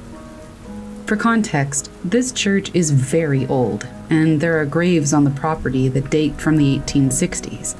The place has burned down twice. I go to the church's kitchen to grab my lunch bag from the fridge, and when I walk through the door, out of the corner of my eye, I see a woman at the counter to my right.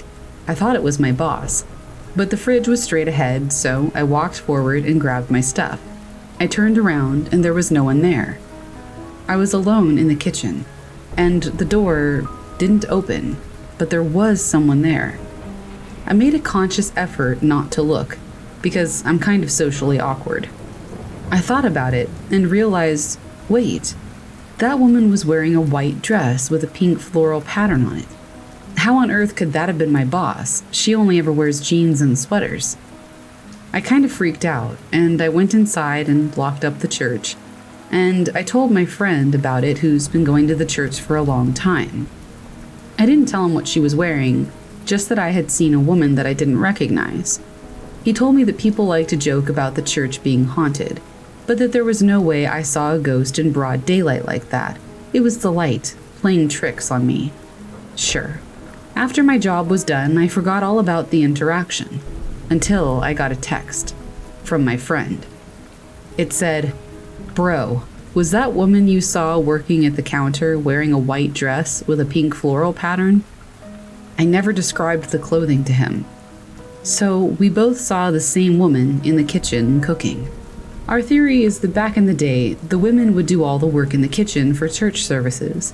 She must have been buried on the church grounds, and she was just there, working in the kitchen for decades or even a century, continuing on with the work she had always done.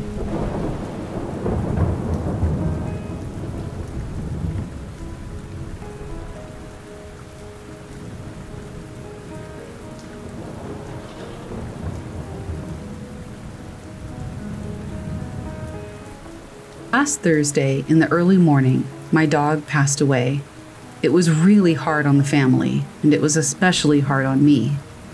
I remember after the at-home euthanasia company picked her up, I sat down where she had last laid, and I just cried my eyes out.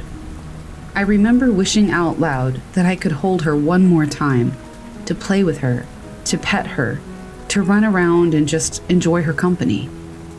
After I felt better composed, I got up and spent the remainder of my afternoon looking at pictures of her with my girlfriend. Later that night, my mom came home and mentioned that there was a stray in the front yard. Although I was still grieving, I wanted to make sure that the dog outside got the right owner. Thankfully, it didn't take much to help out. She was timid, but a few treats sealed the deal. She came into my backyard willingly, and I started posting around to find the owner. She enjoyed my company from the get-go. She encouraged us to pet her and hug her. She latched onto me like a newborn puppy and followed me throughout the backyard. We weren't confident enough to let her in the house, so she slept outside. She slept, by choice, in the same spot that my dog would sleep.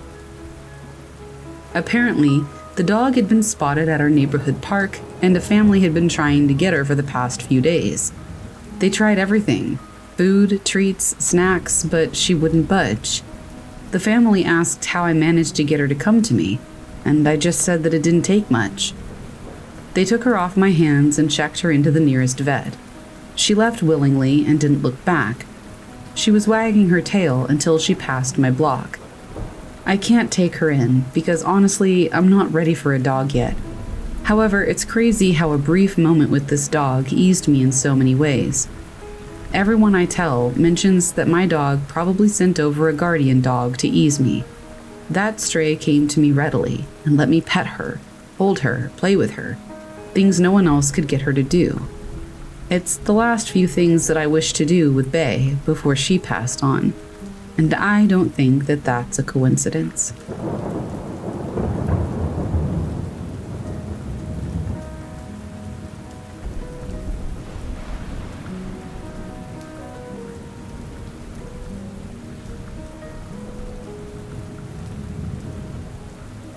I was probably 10 to 12 years old, and my friend, I'll call him Bill, and I were going over to another friend's house, I'll call him Jake, for a sleepover.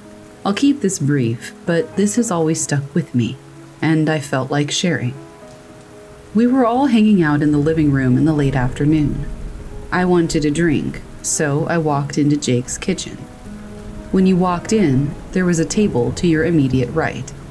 I think it was Jake's birthday or something, so there were some balloons tied to the chairs. I looked over and I saw an old man sitting in one of the chairs. At least I thought I did. I only saw him for a split second, and I assumed I was just seeing things. Never mentioned it to my friends because it was honestly just oh, I thought I saw something out of the corner of my eye kind of thing. An hour or so went by, and Bill went to the kitchen for some food or whatever. When he came back, he told Jake and I that he saw a man sitting at the kitchen table. I got so excited because this was a damn sleepover and now we had ghosts involved.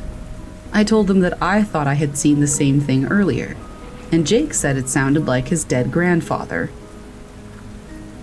Later that night, Jake's dad was working at the kitchen table before going to his bedroom. Once he was out of there, I went back to get some food, and I saw him still sitting at the table. I literally turned to ask, "Didn't you just leave?" But there was nobody there. Some other things happened after that, but I kind of chalked those things up to our overactive imaginations given the first thing. I have two reasons, though, to believe that this wasn't a ghost. Number one, maybe we mistook one of the balloons for a human head. Totally possible. Number two, maybe I did tell my friends what I saw the first time, and I'm just blocking that part out of my memory. This would make what Bill said seem totally unbelievable because he was younger than me and probably just wanted attention. But I'm 90% sure I never said anything to them because I really didn't think anything of it when I first saw it. The balloon thing has been my main theory. I'm not a believer or a disbeliever in the paranormal. This is the only story I have that could have been paranormal. But it's really hard to tell what happened.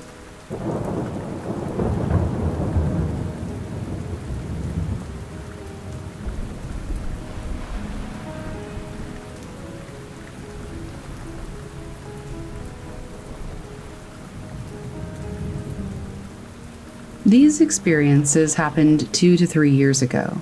I was around 13 to 14 at the time. The first experience occurred to me and my younger sister. It was around 9 o'clock at night, not too late, but we were folding clothes and I heard a faint knock. I asked my sister if she had heard the knock, but she said no. I just shook it off because I thought it might have been a relative or something. But about 10 minutes later, we hear the knock again, and this time my sister heard it too. This time it was way louder.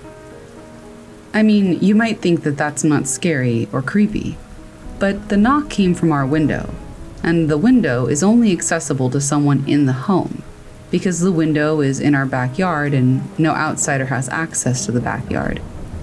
We immediately bolted out of the room because we were frightened. The next experience happened only to me. It was also around 9 p.m. at night, and I had gone into the kitchen for a cup of water. While I was pouring water, I heard a loud knock on the living room window. I got so scared that I yelled for my mom, who was in the other room at the time. She checked outside, but all she found was a rock. Everyone who lived in the house at the time said that someone had gotten a rock and thrown it at the window as a joke, but I disagreed. I disagreed because the rock that my mom found was only in our front yard, and our front yard gate was closed at the time. You need a key to be able to open it. I don't know though. What do you guys think? Was it a ghost or a person?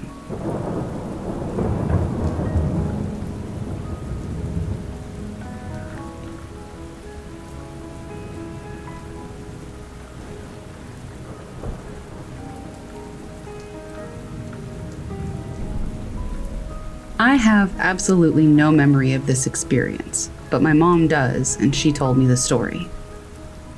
I was a little over 2 years old and had just started to walk on my own when this event took place. My mom only told me this story about 3 years ago when I was 32 and about to get married. My mother was raised in a very tiny fundamentalist Christian community and had no belief in the paranormal. She believed that our souls sleep until Judgment Day or something like that. Ergo, there are no ghosts or spirits to haunt houses. Even over 30 years later, she still sounded terrified as she told me this. This woman, who always talks way too loudly, was literally whispering by the end of it. And she was white as a sheet. I believed her completely, and I still do. My mom never talks about stuff like this. I'm just glad that I can't remember it. In 1988, my parents had their second child. This was my brother, who we'll call Victor. We were very crowded in our rented flat with 2 babies. My parents decided to move to a rambling old 2-story farmhouse on a 7-acre plot in southern Ohio for more room for the family. It was way out in the sticks and took almost an hour to get to the town from there. My mom said the first time I saw the house, I freaked out. I was crying and saying things like, "Don't like mean house, ugly house, don't like, scary house, mama, don't like." My mom says this behavior was extremely out of character for me, but I stopped complaining about the house after a few weeks, so she chalked it up to the stress of the move. Now this house was ramshackle and in the middle of nowhere. The kitchen was to the far rear of the house, and until recently before we moved in, still had a working ancient wood-burning cooking stove against the back wall. This had caught the back wall on fire a couple of months before we moved in, causing a lot of damage. A lot of this damage wasn't fixed, so my young, broke parents got a very cheap rental agreement. Gotta love the 80s. On the second floor, directly above the kitchen, was a locked room. The landlord claimed it had heavy fire damage, but her son, who had done the repairs, claimed that the only fire damage left was in the kitchen, since it had been the worst and was beyond his skill level. Either way, the landlord was adamant that that room was off limits, and my parents always respected that. I would have looked 100%. I know all of this because I heard stories about the crappy farmhouse with the creepy door my whole life, and there were pictures of us in and around the farmhouse. The locked door was right next to the upstairs landing, so there was no avoiding it, and both of my parents have told me that it did give them the creeps. A few months after we moved in, my mother and I were in the yard with our Pit Doberman mix, Boss. She was hanging laundry and I was just rolling around with the dog. She said that just as she noticed that everything was way too silent, Boss started going absolutely ape from surprisingly far away. About 500 yards from the house on the left, there was a small duck pond. Boss was in between the two, running toward my mom, then turning and running back to the pond, barking frantically the whole time. That's when my mom saw something thrashing around in the middle of the pond. She took off toward the water at full speed. Boss beat her there and dragged me out of the water himself. Thanks, pupper. Love you. Although my mom was confused as to how I'd gotten so far so fast, and how I had ended up in the center of the pond, since it was way over my head and I couldn't swim, she figured she just underestimated me and brought in the baby gates and playpens. I was to be contained from now on. A few weeks later, she was cooking downstairs. Boss was outside, Victor was asleep in his crib, and I was in my playpen in my room upstairs. I also had a gate on my door and one at the top of the stairs. The stairs ran up from the side of the kitchen, so my mom said she could listen to hear us crying or fussing while she cooked. My mom said that no longer than 15 minutes after the last time she looked in on us kids, Boss started going crazy again in the yard. She runs up to check on us. Victor's still sleeping. Every baby gate is shut and locked, but I am not in my room. A frenzied search revealed that I wasn't in the house at all. A sudden image of Boss saving me from drowning caused my mom to rush outside to see what he was trying to tell her this time. She said he was running circles in the yard, barking uncontrollably. When she got outside, he took off toward the right, away from the pond. He would run ahead, turn around and bark at my mother and wait for her to catch up a little before racing off again. He ended up leading her almost 1.5 miles out onto the dirt road that separated our property from the neighbors. He led her to a thick stand of trees on our neighbor's side of the rocky drive. She said what hit her first was the foul stench of advanced decay. She plowed into the trees with her heart in her throat and her stomach full of ice. She said that she noticed many piles of corrugated tin, tarps, tires, and other debris. The miasma was emanating most strongly from these junkyard cairns. Peeking under a sheet of tin, she discovered the extremely decomposed corpse of a butchered cow. As she headed deeper into the thicket, where the tree cover was denser, she said less care was taken to cover the remains. Grisly pieces of bones and rotted chunks of bovine littered the area. Apparently, our neighbor, in an effort to cheat his taxes, had been illegally slaughtering cattle and hiding the remains in at least one of the few thick stands of trees around. She found me in the dead center of this thicket, just standing there, looking around like I was confused, surrounded by carnage. She said I didn't seem scared or anything, I was just standing. She rushed over to me, and after ascertaining that I wasn't injured, began questioning me on why I was there and how I'd gotten there. Keep in mind that although my mother said I started speaking at a very young age, I still didn't have much of a vocabulary. She said that I told her, with that serious look that only small children can give, that the children had brought me there.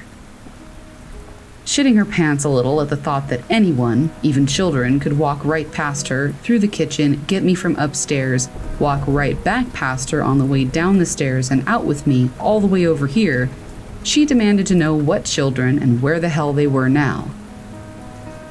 I looked at her dead serious and told her, "The ones that live with us in the room at the top of the stairs. I don't see them anymore." After a moment of stunned silence, she started asking all kinds of questions about these children. However, she told me that I refused to say anything else. She said as long as she questioned me about what happened, I would just stand there, staring at her, with a serious expression and my mouth closed. She said this same pattern held true every other time she brought it up to me, so she was always left wondering, and immediately began hounding my dad about moving closer to town. While the incident with me getting to the pond was highly unlikely, it was at least remotely possible. My mother is adamant that me being in the hidden slaughter yard that day was flat impossible. She says there's no way I could have even known it was out there, much less have had the ability to open and relock the baby gates, get downstairs, past her, and end up almost 2 miles down the road, all in under 15 minutes. I was only 2 and as slow and clumsy as most toddlers. As I said, she's still shaken by it after 30 years. Personally, I have no idea what happened that day. I've thought about hypnosis, but haven't decided if I really want to remember. Maybe it's better to let it be a mystery, because whatever those things were, I really don't think they were children.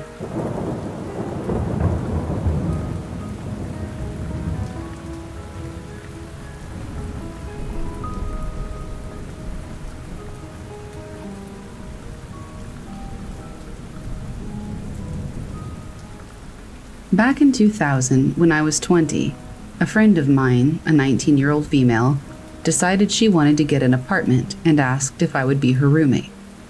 I didn't really need a place to stay, but I decided to do it anyway. We moved to a nice apartment complex right next to and behind the house where my aunt saw her dead ex-boyfriend. The place was nice and newer, so the thought of it being haunted never crossed my mind.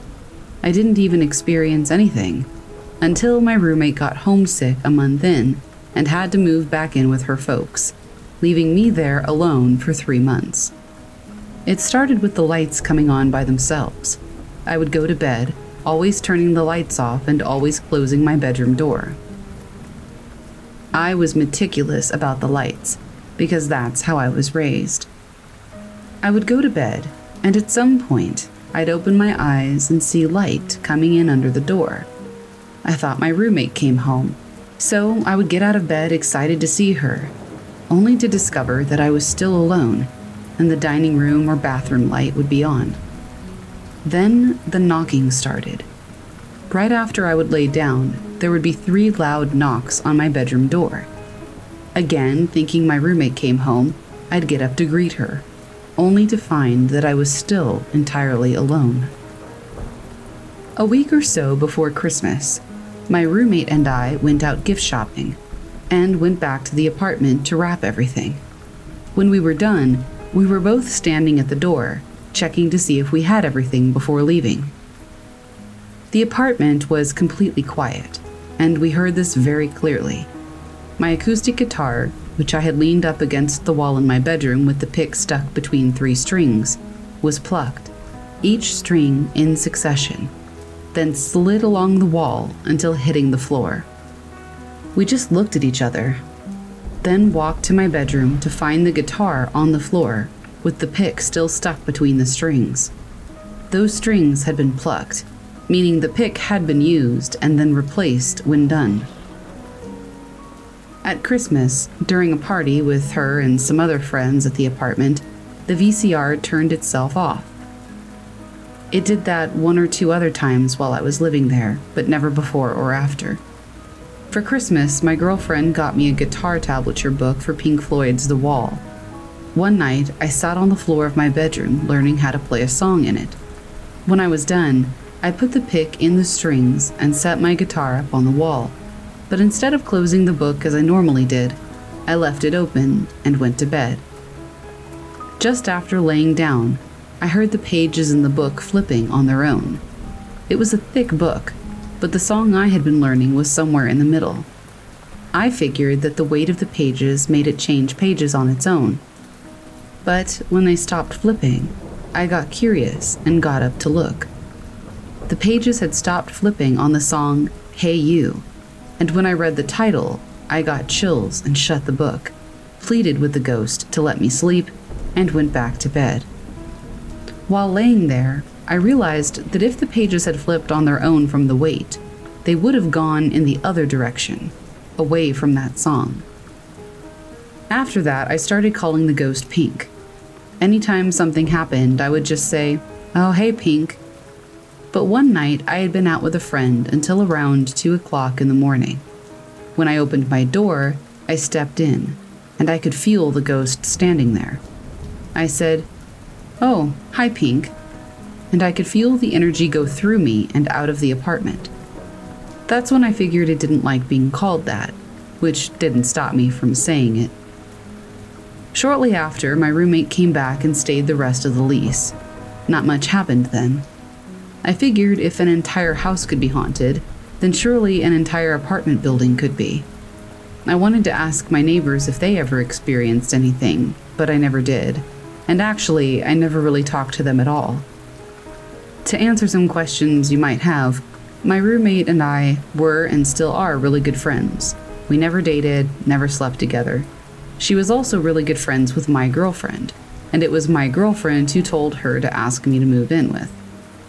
Also, I've known since I was around 10 or so that I could feel ghosts, but usually only when standing right where they were. If I stand with them long enough, I usually get an image in my head of what they look like, as well as their mood. In a few instances, I've had them communicate with me like that, their words coming to me as thoughts or images, usually the latter. I typically don't tell people this, because they usually don't believe me, and I would rather not go through with the ridicule and name-calling. However, with Pink, I never figured out who or what it was. I always felt that it was a male, but I didn't know. I still wonder about it from time to time.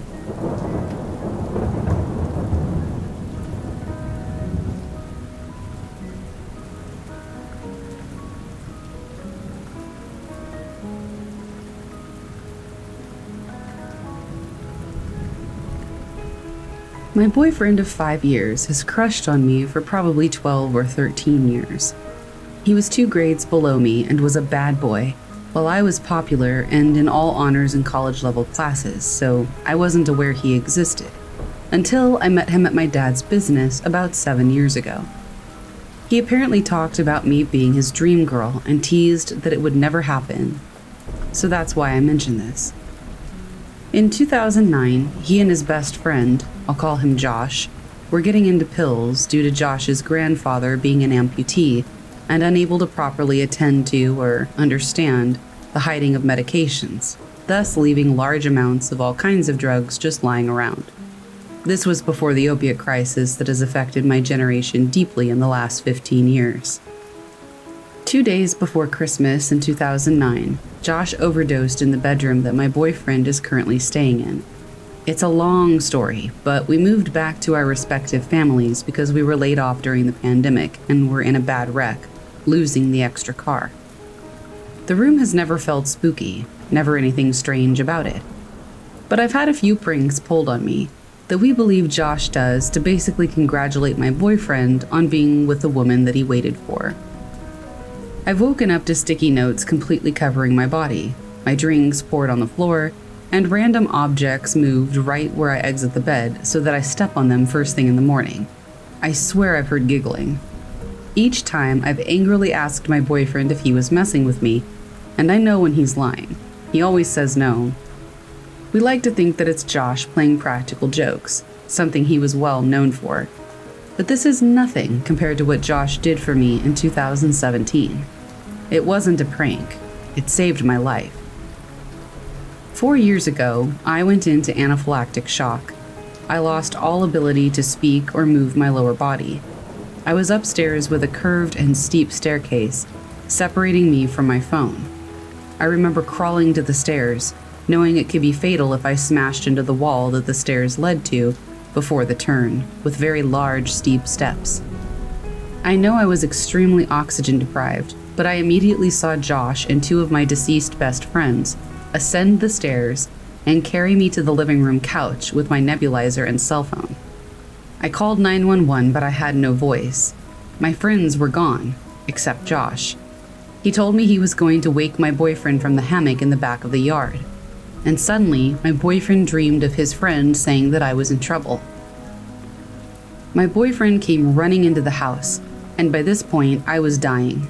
I could no longer use any part of my body, and no air came into my lungs when I inhaled. I remember thinking of my daughter, and praying that her father would navigate my loss, and that he would keep memories of me alive. He actually died in a freak accident 8 months ago, so now I'm fulfilling that for him, but I digress. I struggled to remain conscious, but I was fading. My boyfriend saw the 911 operator on the phone and my sweaty blue body. He told him he didn't think I was breathing, and by some absolute miracle, there was an ambulance passing by my neighborhood. The hospital and dispatch were 30 minutes away. This coincidence, plus my boyfriend's sudden premonition that I was hurt, saved my life. Josh and those EMTs saved my life. I remember the EMT asking my boyfriend if I had overdosed. I hadn't, and I thought of how Josh had died. I was blabbering on about dead people saving me after a large amount of epinephrine, so no wonder they thought I was high. The doctors and EMT were baffled at how I managed to get down those stairs, or even stay alive long enough to get help. I had one bruise on my leg, which was tiny, and that was it, other than the worst headache I've ever had. Turns out I'm allergic to the latex spray paint that we were using. I told them that I slid down the stairs, but that's not how I remember it. The weird thing is, I had never met Josh when he was alive. I don't know how I recognized him, or hallucinated him, or whatever, but he looked exactly like the picture I was shown. I've had a lot of paranormal encounters, but my run-in with Josh saved my life, and he never even knew me. So, thanks Josh for giving me more time on this earth, and I wish we had met many years before. I do hope he's resting peacefully, just periodically popping in to check on us.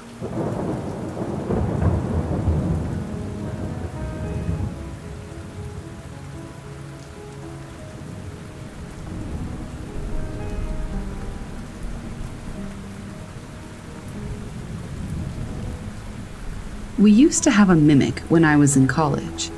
People would hear or see me or my husband when we weren't there. After moving to our apartment in another state, we didn't have many experiences and assumed that it had stayed with the house. A couple of months ago, we moved into a different apartment, and we've been having some odd occurrences. Things are moved around and reorganized. We hear or see each other when we aren't there. Stuff we used to see in our old place. The mimic has always been kind of helpful, so we don't really mind having it around. The first weekend in our new place, my shoes were organized without either of us touching them. Stuff I needed has popped up on the counters in plain sight. This morning, I was brushing my teeth as my husband was making coffee, and I heard him say, "We're almost out of milk." I assumed he meant creamer since we don't have regular milk in the house and he was making coffee. When I went to make a cup, surely enough, we were almost out of creamer. I went into the home office and asked my husband if he had meant creamer before, when I heard him say we were low on milk, and he just gave me this weird face. He insisted that he never said that. My friendly neighborhood mimic, I guess, just wanted me to be prepared when I was going to make a cup of coffee.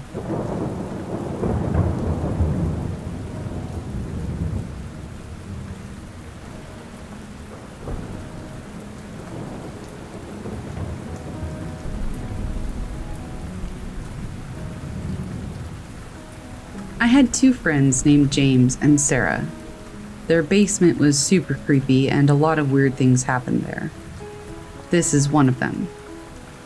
It was a random summer night just like any other, with the exception of some of the hauntings they had experienced getting more frequent and bolder, I guess you could say. James was watching TV downstairs, while Sarah was taking a shower upstairs. While James was watching TV, he saw what he thought was smoke, but it was in the shape of a person. It passed right between him and the TV. He didn't really give it much thought and assumed he was just seeing things. A few moments later, he heard a shriek, and then what sounded like somebody running down the stairs, but only stepping on about every third step. It was Sarah, wearing only shorts and a sports bra. She bolted out of the house into her mom's house, which was the house in the front of the lot. James chased her to find out what was wrong.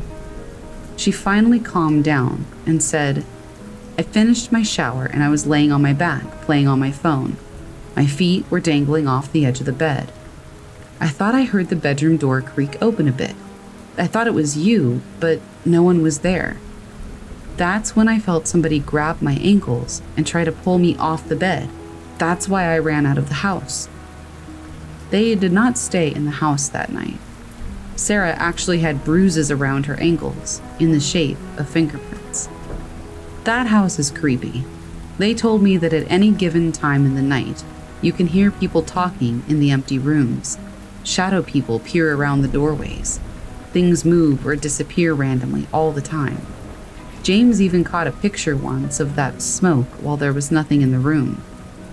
In one of the pictures, the smoke even has a face. I've no idea what's going on in that house, but I don't know how they live there.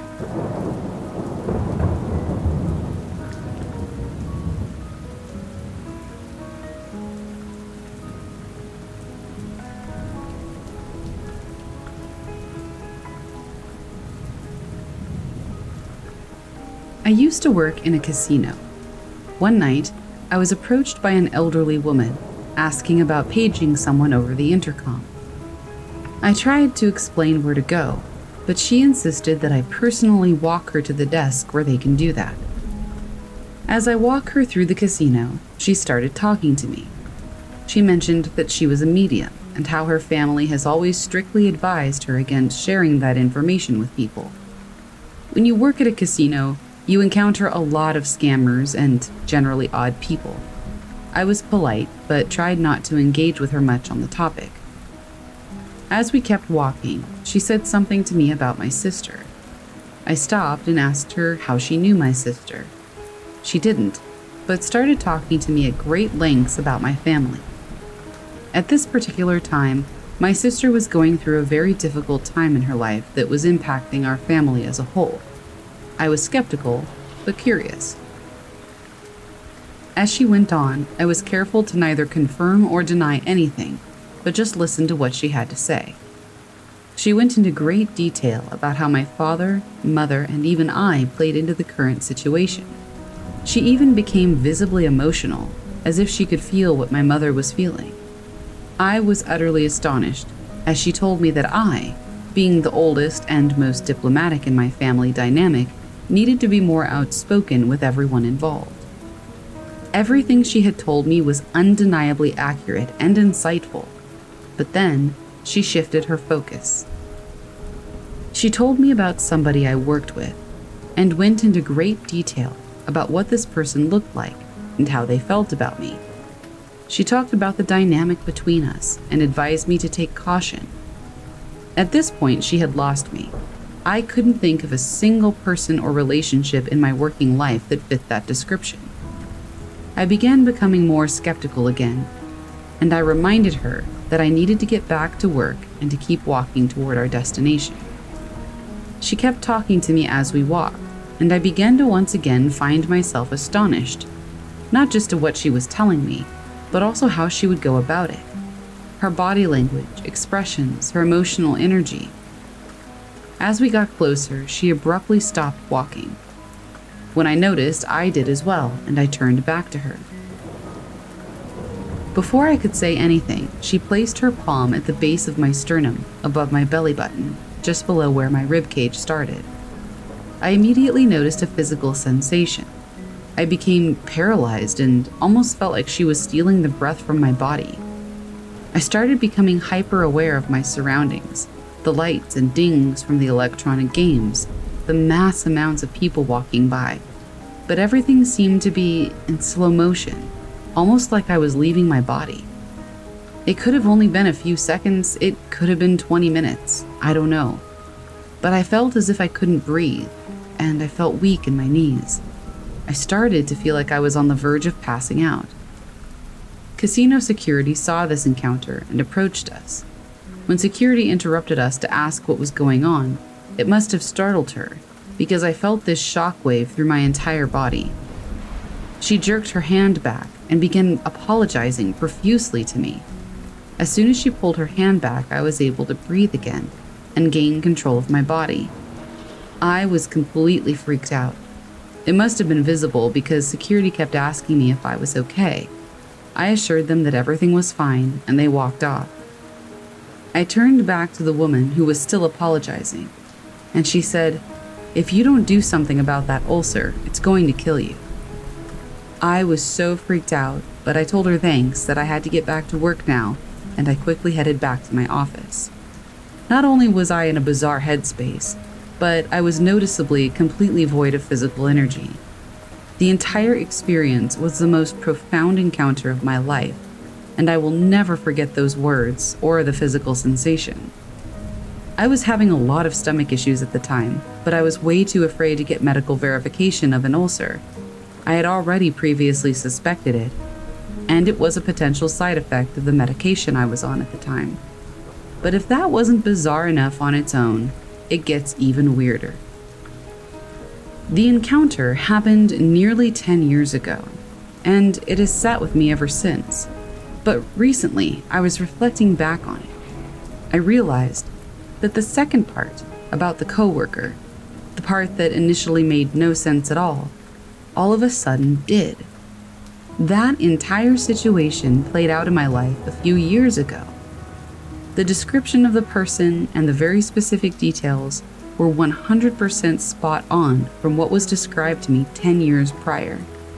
I even realized that the entire situation was initiated nearly 7 years to the day from the moment that this woman described it to me. Not only were the two incidents separated by 7 years, but the person she had described I hadn't even met yet and was in an entirely different state at a whole other company at the time. I don't really know what to make of this. I'm open to this kind of thing, but I've always approached these situations skeptically. Still, I would love to hear what anyone else has to say about it, and see what you might think it was.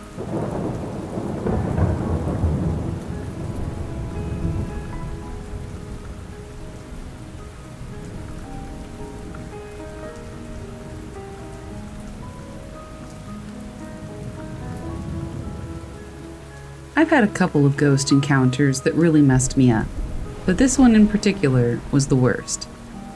My mom was dating this guy, who wasn't like a super country guy, but not like a normal country guy either.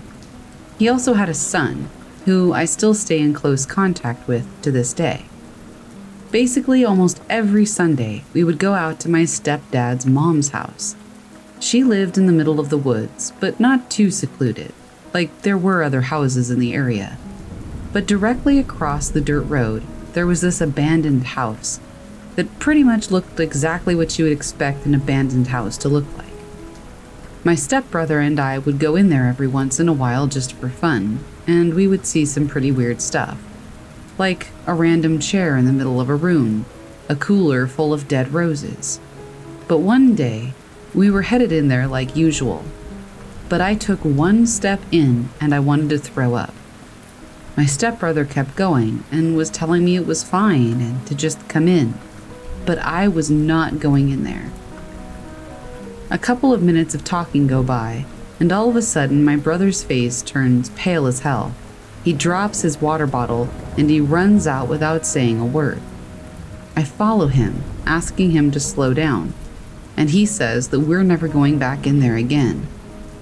When I asked why, he said that he heard a voice whisper in his ear and tell him to run. We never told our parents until like 2 years later. At the time, we were 12. And, true to his word, we never went back in there again.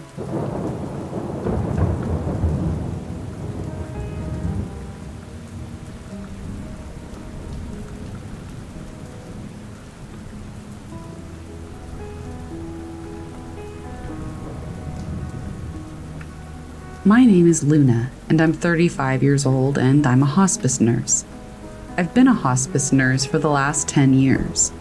This is a story about a young woman I took care of that I became very close to. The patient in question was 23 years old and was dying of liver cancer. She was given about 6 months when she was told she was terminal and was put on hospice. I started going to her house twice a week at first, and we really liked each other.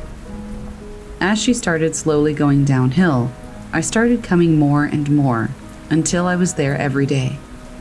Most of the time, we would just sit and talk. She was a very pretty girl with long black hair and blue eyes. She was very athletic and active before she got cancer, so not being able to do things for herself or get up and around without help was very hard for her. She always wore a minty-smelling perfume, which I liked very much. I was with her the day she died, and that was a very hard day for me.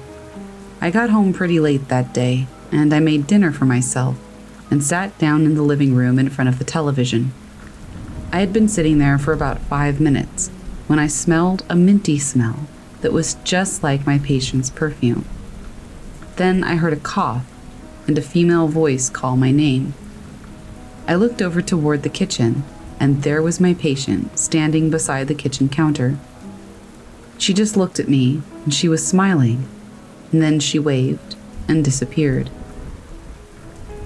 I think it was just her way of saying she was okay.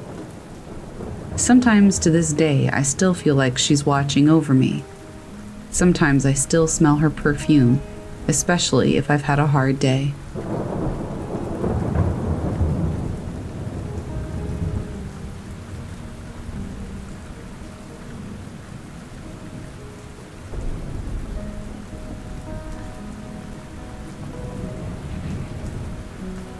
My boyfriend passed at the end of March, and I haven't felt his presence until lately.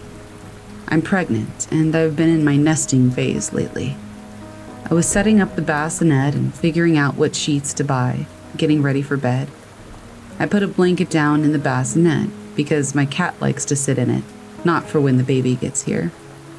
And I looked out my window, which looks into my neighbor's closet. My neighbor has stained glass for privacy, but I saw my boyfriend's silhouette in the window. I shook it off as somebody else in the closet, but when I looked back up a couple of minutes later, it was still there, with a hand pressed on the glass. I couldn't mistake it. It was him, down to the haircut. I started crying immediately. And then I smelled his scent and felt a warm, comforting feeling. It's been a couple of months since he passed, and I've always been sensitive to energy shifts and the paranormal. I found it weird that I hadn't felt his presence, but the closer I get to my due date, the more I feel him around.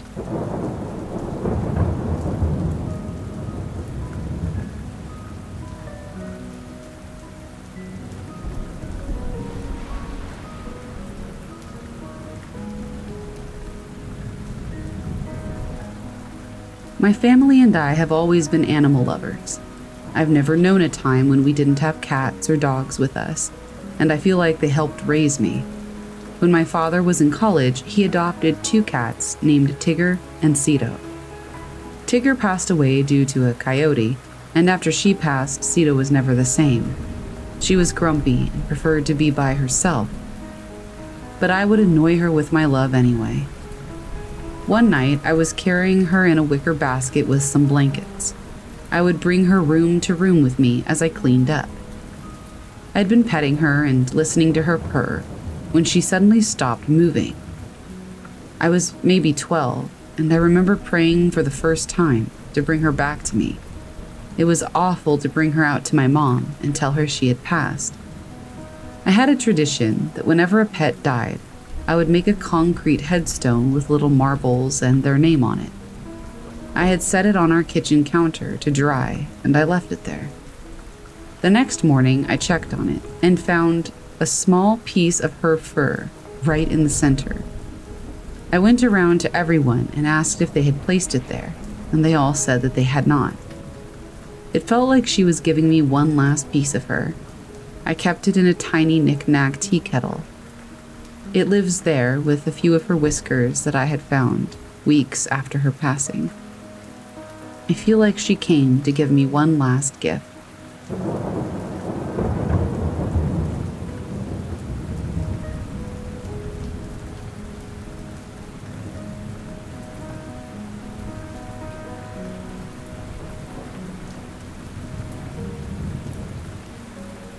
This happened over 30 years ago, so I'll explain the incident as best as I can remember. When I was 3, my grandma on my maternal side died of a heart attack. While at the funeral, the adults were outside talking, smoking cigarettes, etc. Myself, my older brother, and another family member close to our age were told to stay inside to keep us out of conversations that we didn't need to hear, according to my parents. While the other family member convinced my brother that locking me in the viewing room, with those red lights over the coffin on, was a good idea. Once they locked me in, the other family member called through the door that Grandma needed to take me with her because I was her favorite. I screamed and cried as loud as my little self could, and some adults took me outside to my parents. I was told that they were just playing, and that even though Grandma loved me, she was never going to take me away. They were doing their best to soothe a very upset 3-year-old. Later that year, we moved 2 states away from there. One night in the new house, 4 years later, I woke up in the middle of the night. According to my mom, this was very unusual. I heard a song that only my grandma sang to me. I sat up looking around, and I see the lid on my old toy box opening by itself. Once it was fully open, I saw what looked like my grandma standing slowly from inside that box. She turned slowly and creepily around to look at me. I was frozen in place. I couldn't cry, I couldn't scream, I couldn't even move. Then she started walking toward me. She stepped close to the bed and said, "I came to get you. You were always my favorite, and now I want you to be with me." Somehow I found my voice and screamed. My mom came running in, and just before she got to my room, my grandma said, "I'll come back for you again," and vanished. My mother came in, asking who I was talking to. I told her everything. My mom let me sleep in the living room for a few nights while she got rid of my toy box. The toy box was the last thing my grandma had ever given me before she died. To this day, I have no idea what happened. All I know is that wasn't Grandma.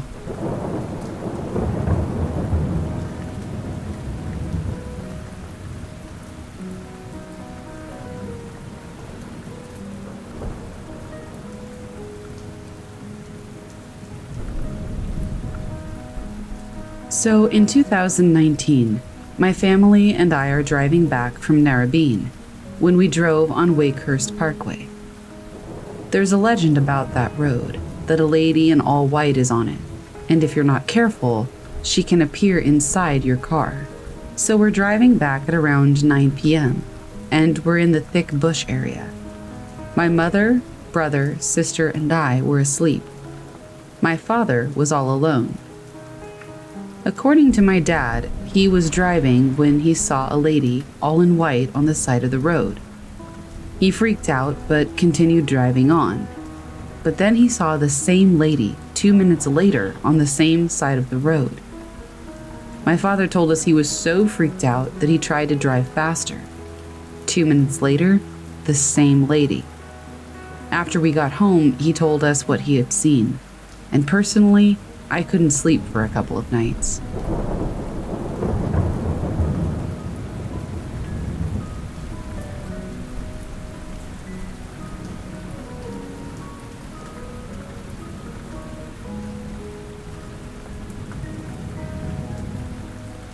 I was around 12 years old. It was during the summer when school was off. My parents would work during the day, so it was just me and my sister home alone. One day we were in the basement watching a movie. I had to go to the bathroom. As I came out, I saw someone run into the storage room, which was between the stairs and the laundry room. I thought it was my sister hiding from me, so I started yelling her name as I approached the door. I looked in and I saw a white figure dash to the side from behind the furnace. I walked in and started yelling my sister's name again.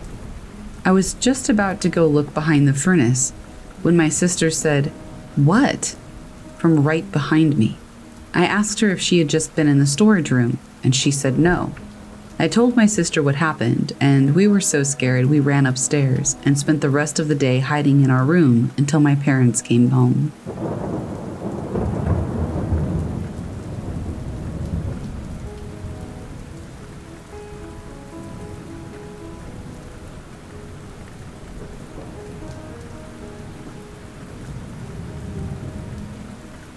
So first, a little context. My house was built in 1599 for a wealthy farming family. The house has had extensions from the Victorian era and most recently the 70s, but much of the original home remains. It was a couple of days ago, but I was in my living room, half watching the news and half on my phone. My dog, who is a very old and chilled-back greyhound, suddenly jerks up from the sofa and looks directly to our window doors looking down at the garden. At the time, the curtains were closed, so I thought he maybe heard a fox or had been disturbed by a pesky fly or something. And because I know that dogs can sometimes sense ghosts, I joked, asking if Granddad had popped in to say hello. He was still staring, and then suddenly something tapped the back door quite loudly. Thinking it could be a fox after the chickens, I stood up and opened the curtains and looked out. Dark, but no fox. Then I heard it. It was almost like breathing. At first I thought it was the dog, but as I looked at him, he was facing the other way now. Yet still I heard breathing, quiet, but inside the room. I thought I had overreacted and it was my own breath, so I sat down. Yet it persisted and got slightly louder, and then I felt dizzy. It was like it was getting more intense, but not louder. And it felt like that dizziness you get if you stand up too fast after sitting for a while. But that made no sense, as I had been on my feet and fine just moments ago. I don't know how to describe it, but it got worse, and I could feel myself panicking despite my best efforts to stay calm, which, surprisingly to me, did not work. And soon it was too much. I went out of the room and upstairs into my own room, and I stayed there for the rest of the night. What made it even worse, though, was that while I sat there trying to comprehend what had just happened, I heard footsteps right below me. I still can't explain it.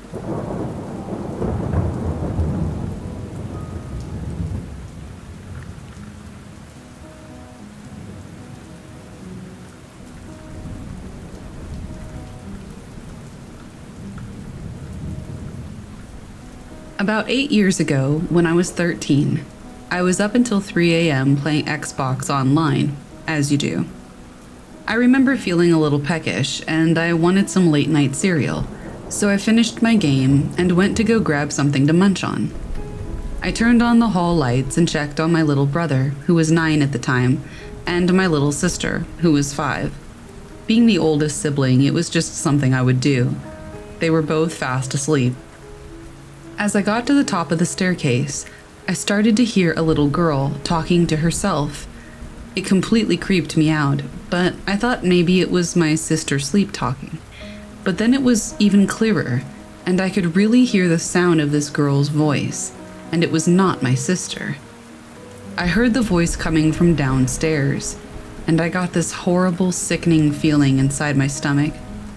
I got on my knees on the top of the staircase and put my head down the stairs a little to hear the voice clearer.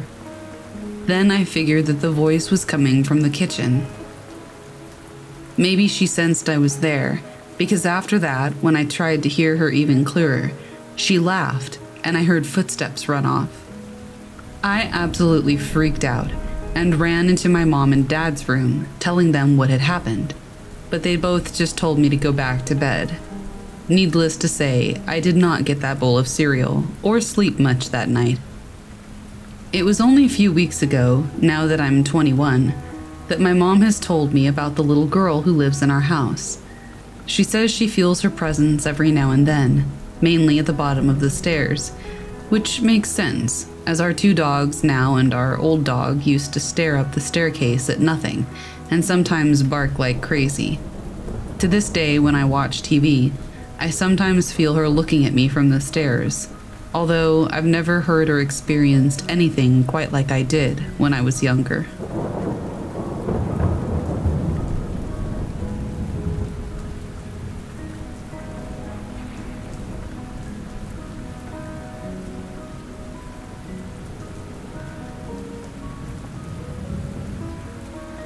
I was driving home last night at about 1 a.m. It was already a full moon, so I was on high alert for any animals that might cross my path, as I drive through a very rural area that's mostly dense forest on either side of the road for miles to get back. Anyway, as I was turning a corner, a deer jumped out in front of me. I slammed on my brakes and honked the horn. The deer ran into the forest on the opposite side of the road, and I sped up, rounding the corner. That's when the freaky stuff started happening. A tall white figure was standing at the edge of the woods. I didn't get a good look at it, because looking at it felt wrong, so I sped up. But it had a human shape other than being about 9 feet tall. I couldn't make out a face, but it was glowing slightly. After that, I sped up, hoping to get home as fast as possible, and the whole way home after that incident, my car kept making weird noises, and my radio had way more static than usual. Does anyone know what this could have been?